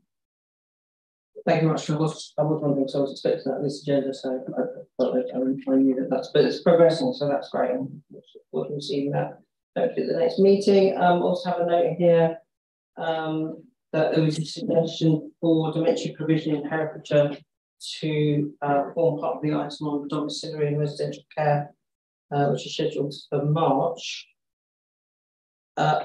or for an update to be requested in the form of a briefing note initially. I would like a briefing note initially, and we reserve the right to bring it forward for the March meeting as well. I think an initial briefing note for the committee would be the right way to go, if that's okay. Any other members of the committee got any comments? Councillor Summers. Yes, thanks, Chair. I'd like to have included in January's meeting, if it's possible, and the access to council wellbeing services, that we include employees of the council and make sure that they are taken care of and the information is available, or not so much available, but is delivered to them. Anyway, thank you. Yeah, I mean, I think it's just a general rule of access to services. The first thing you need is the information that there's a service that you can access.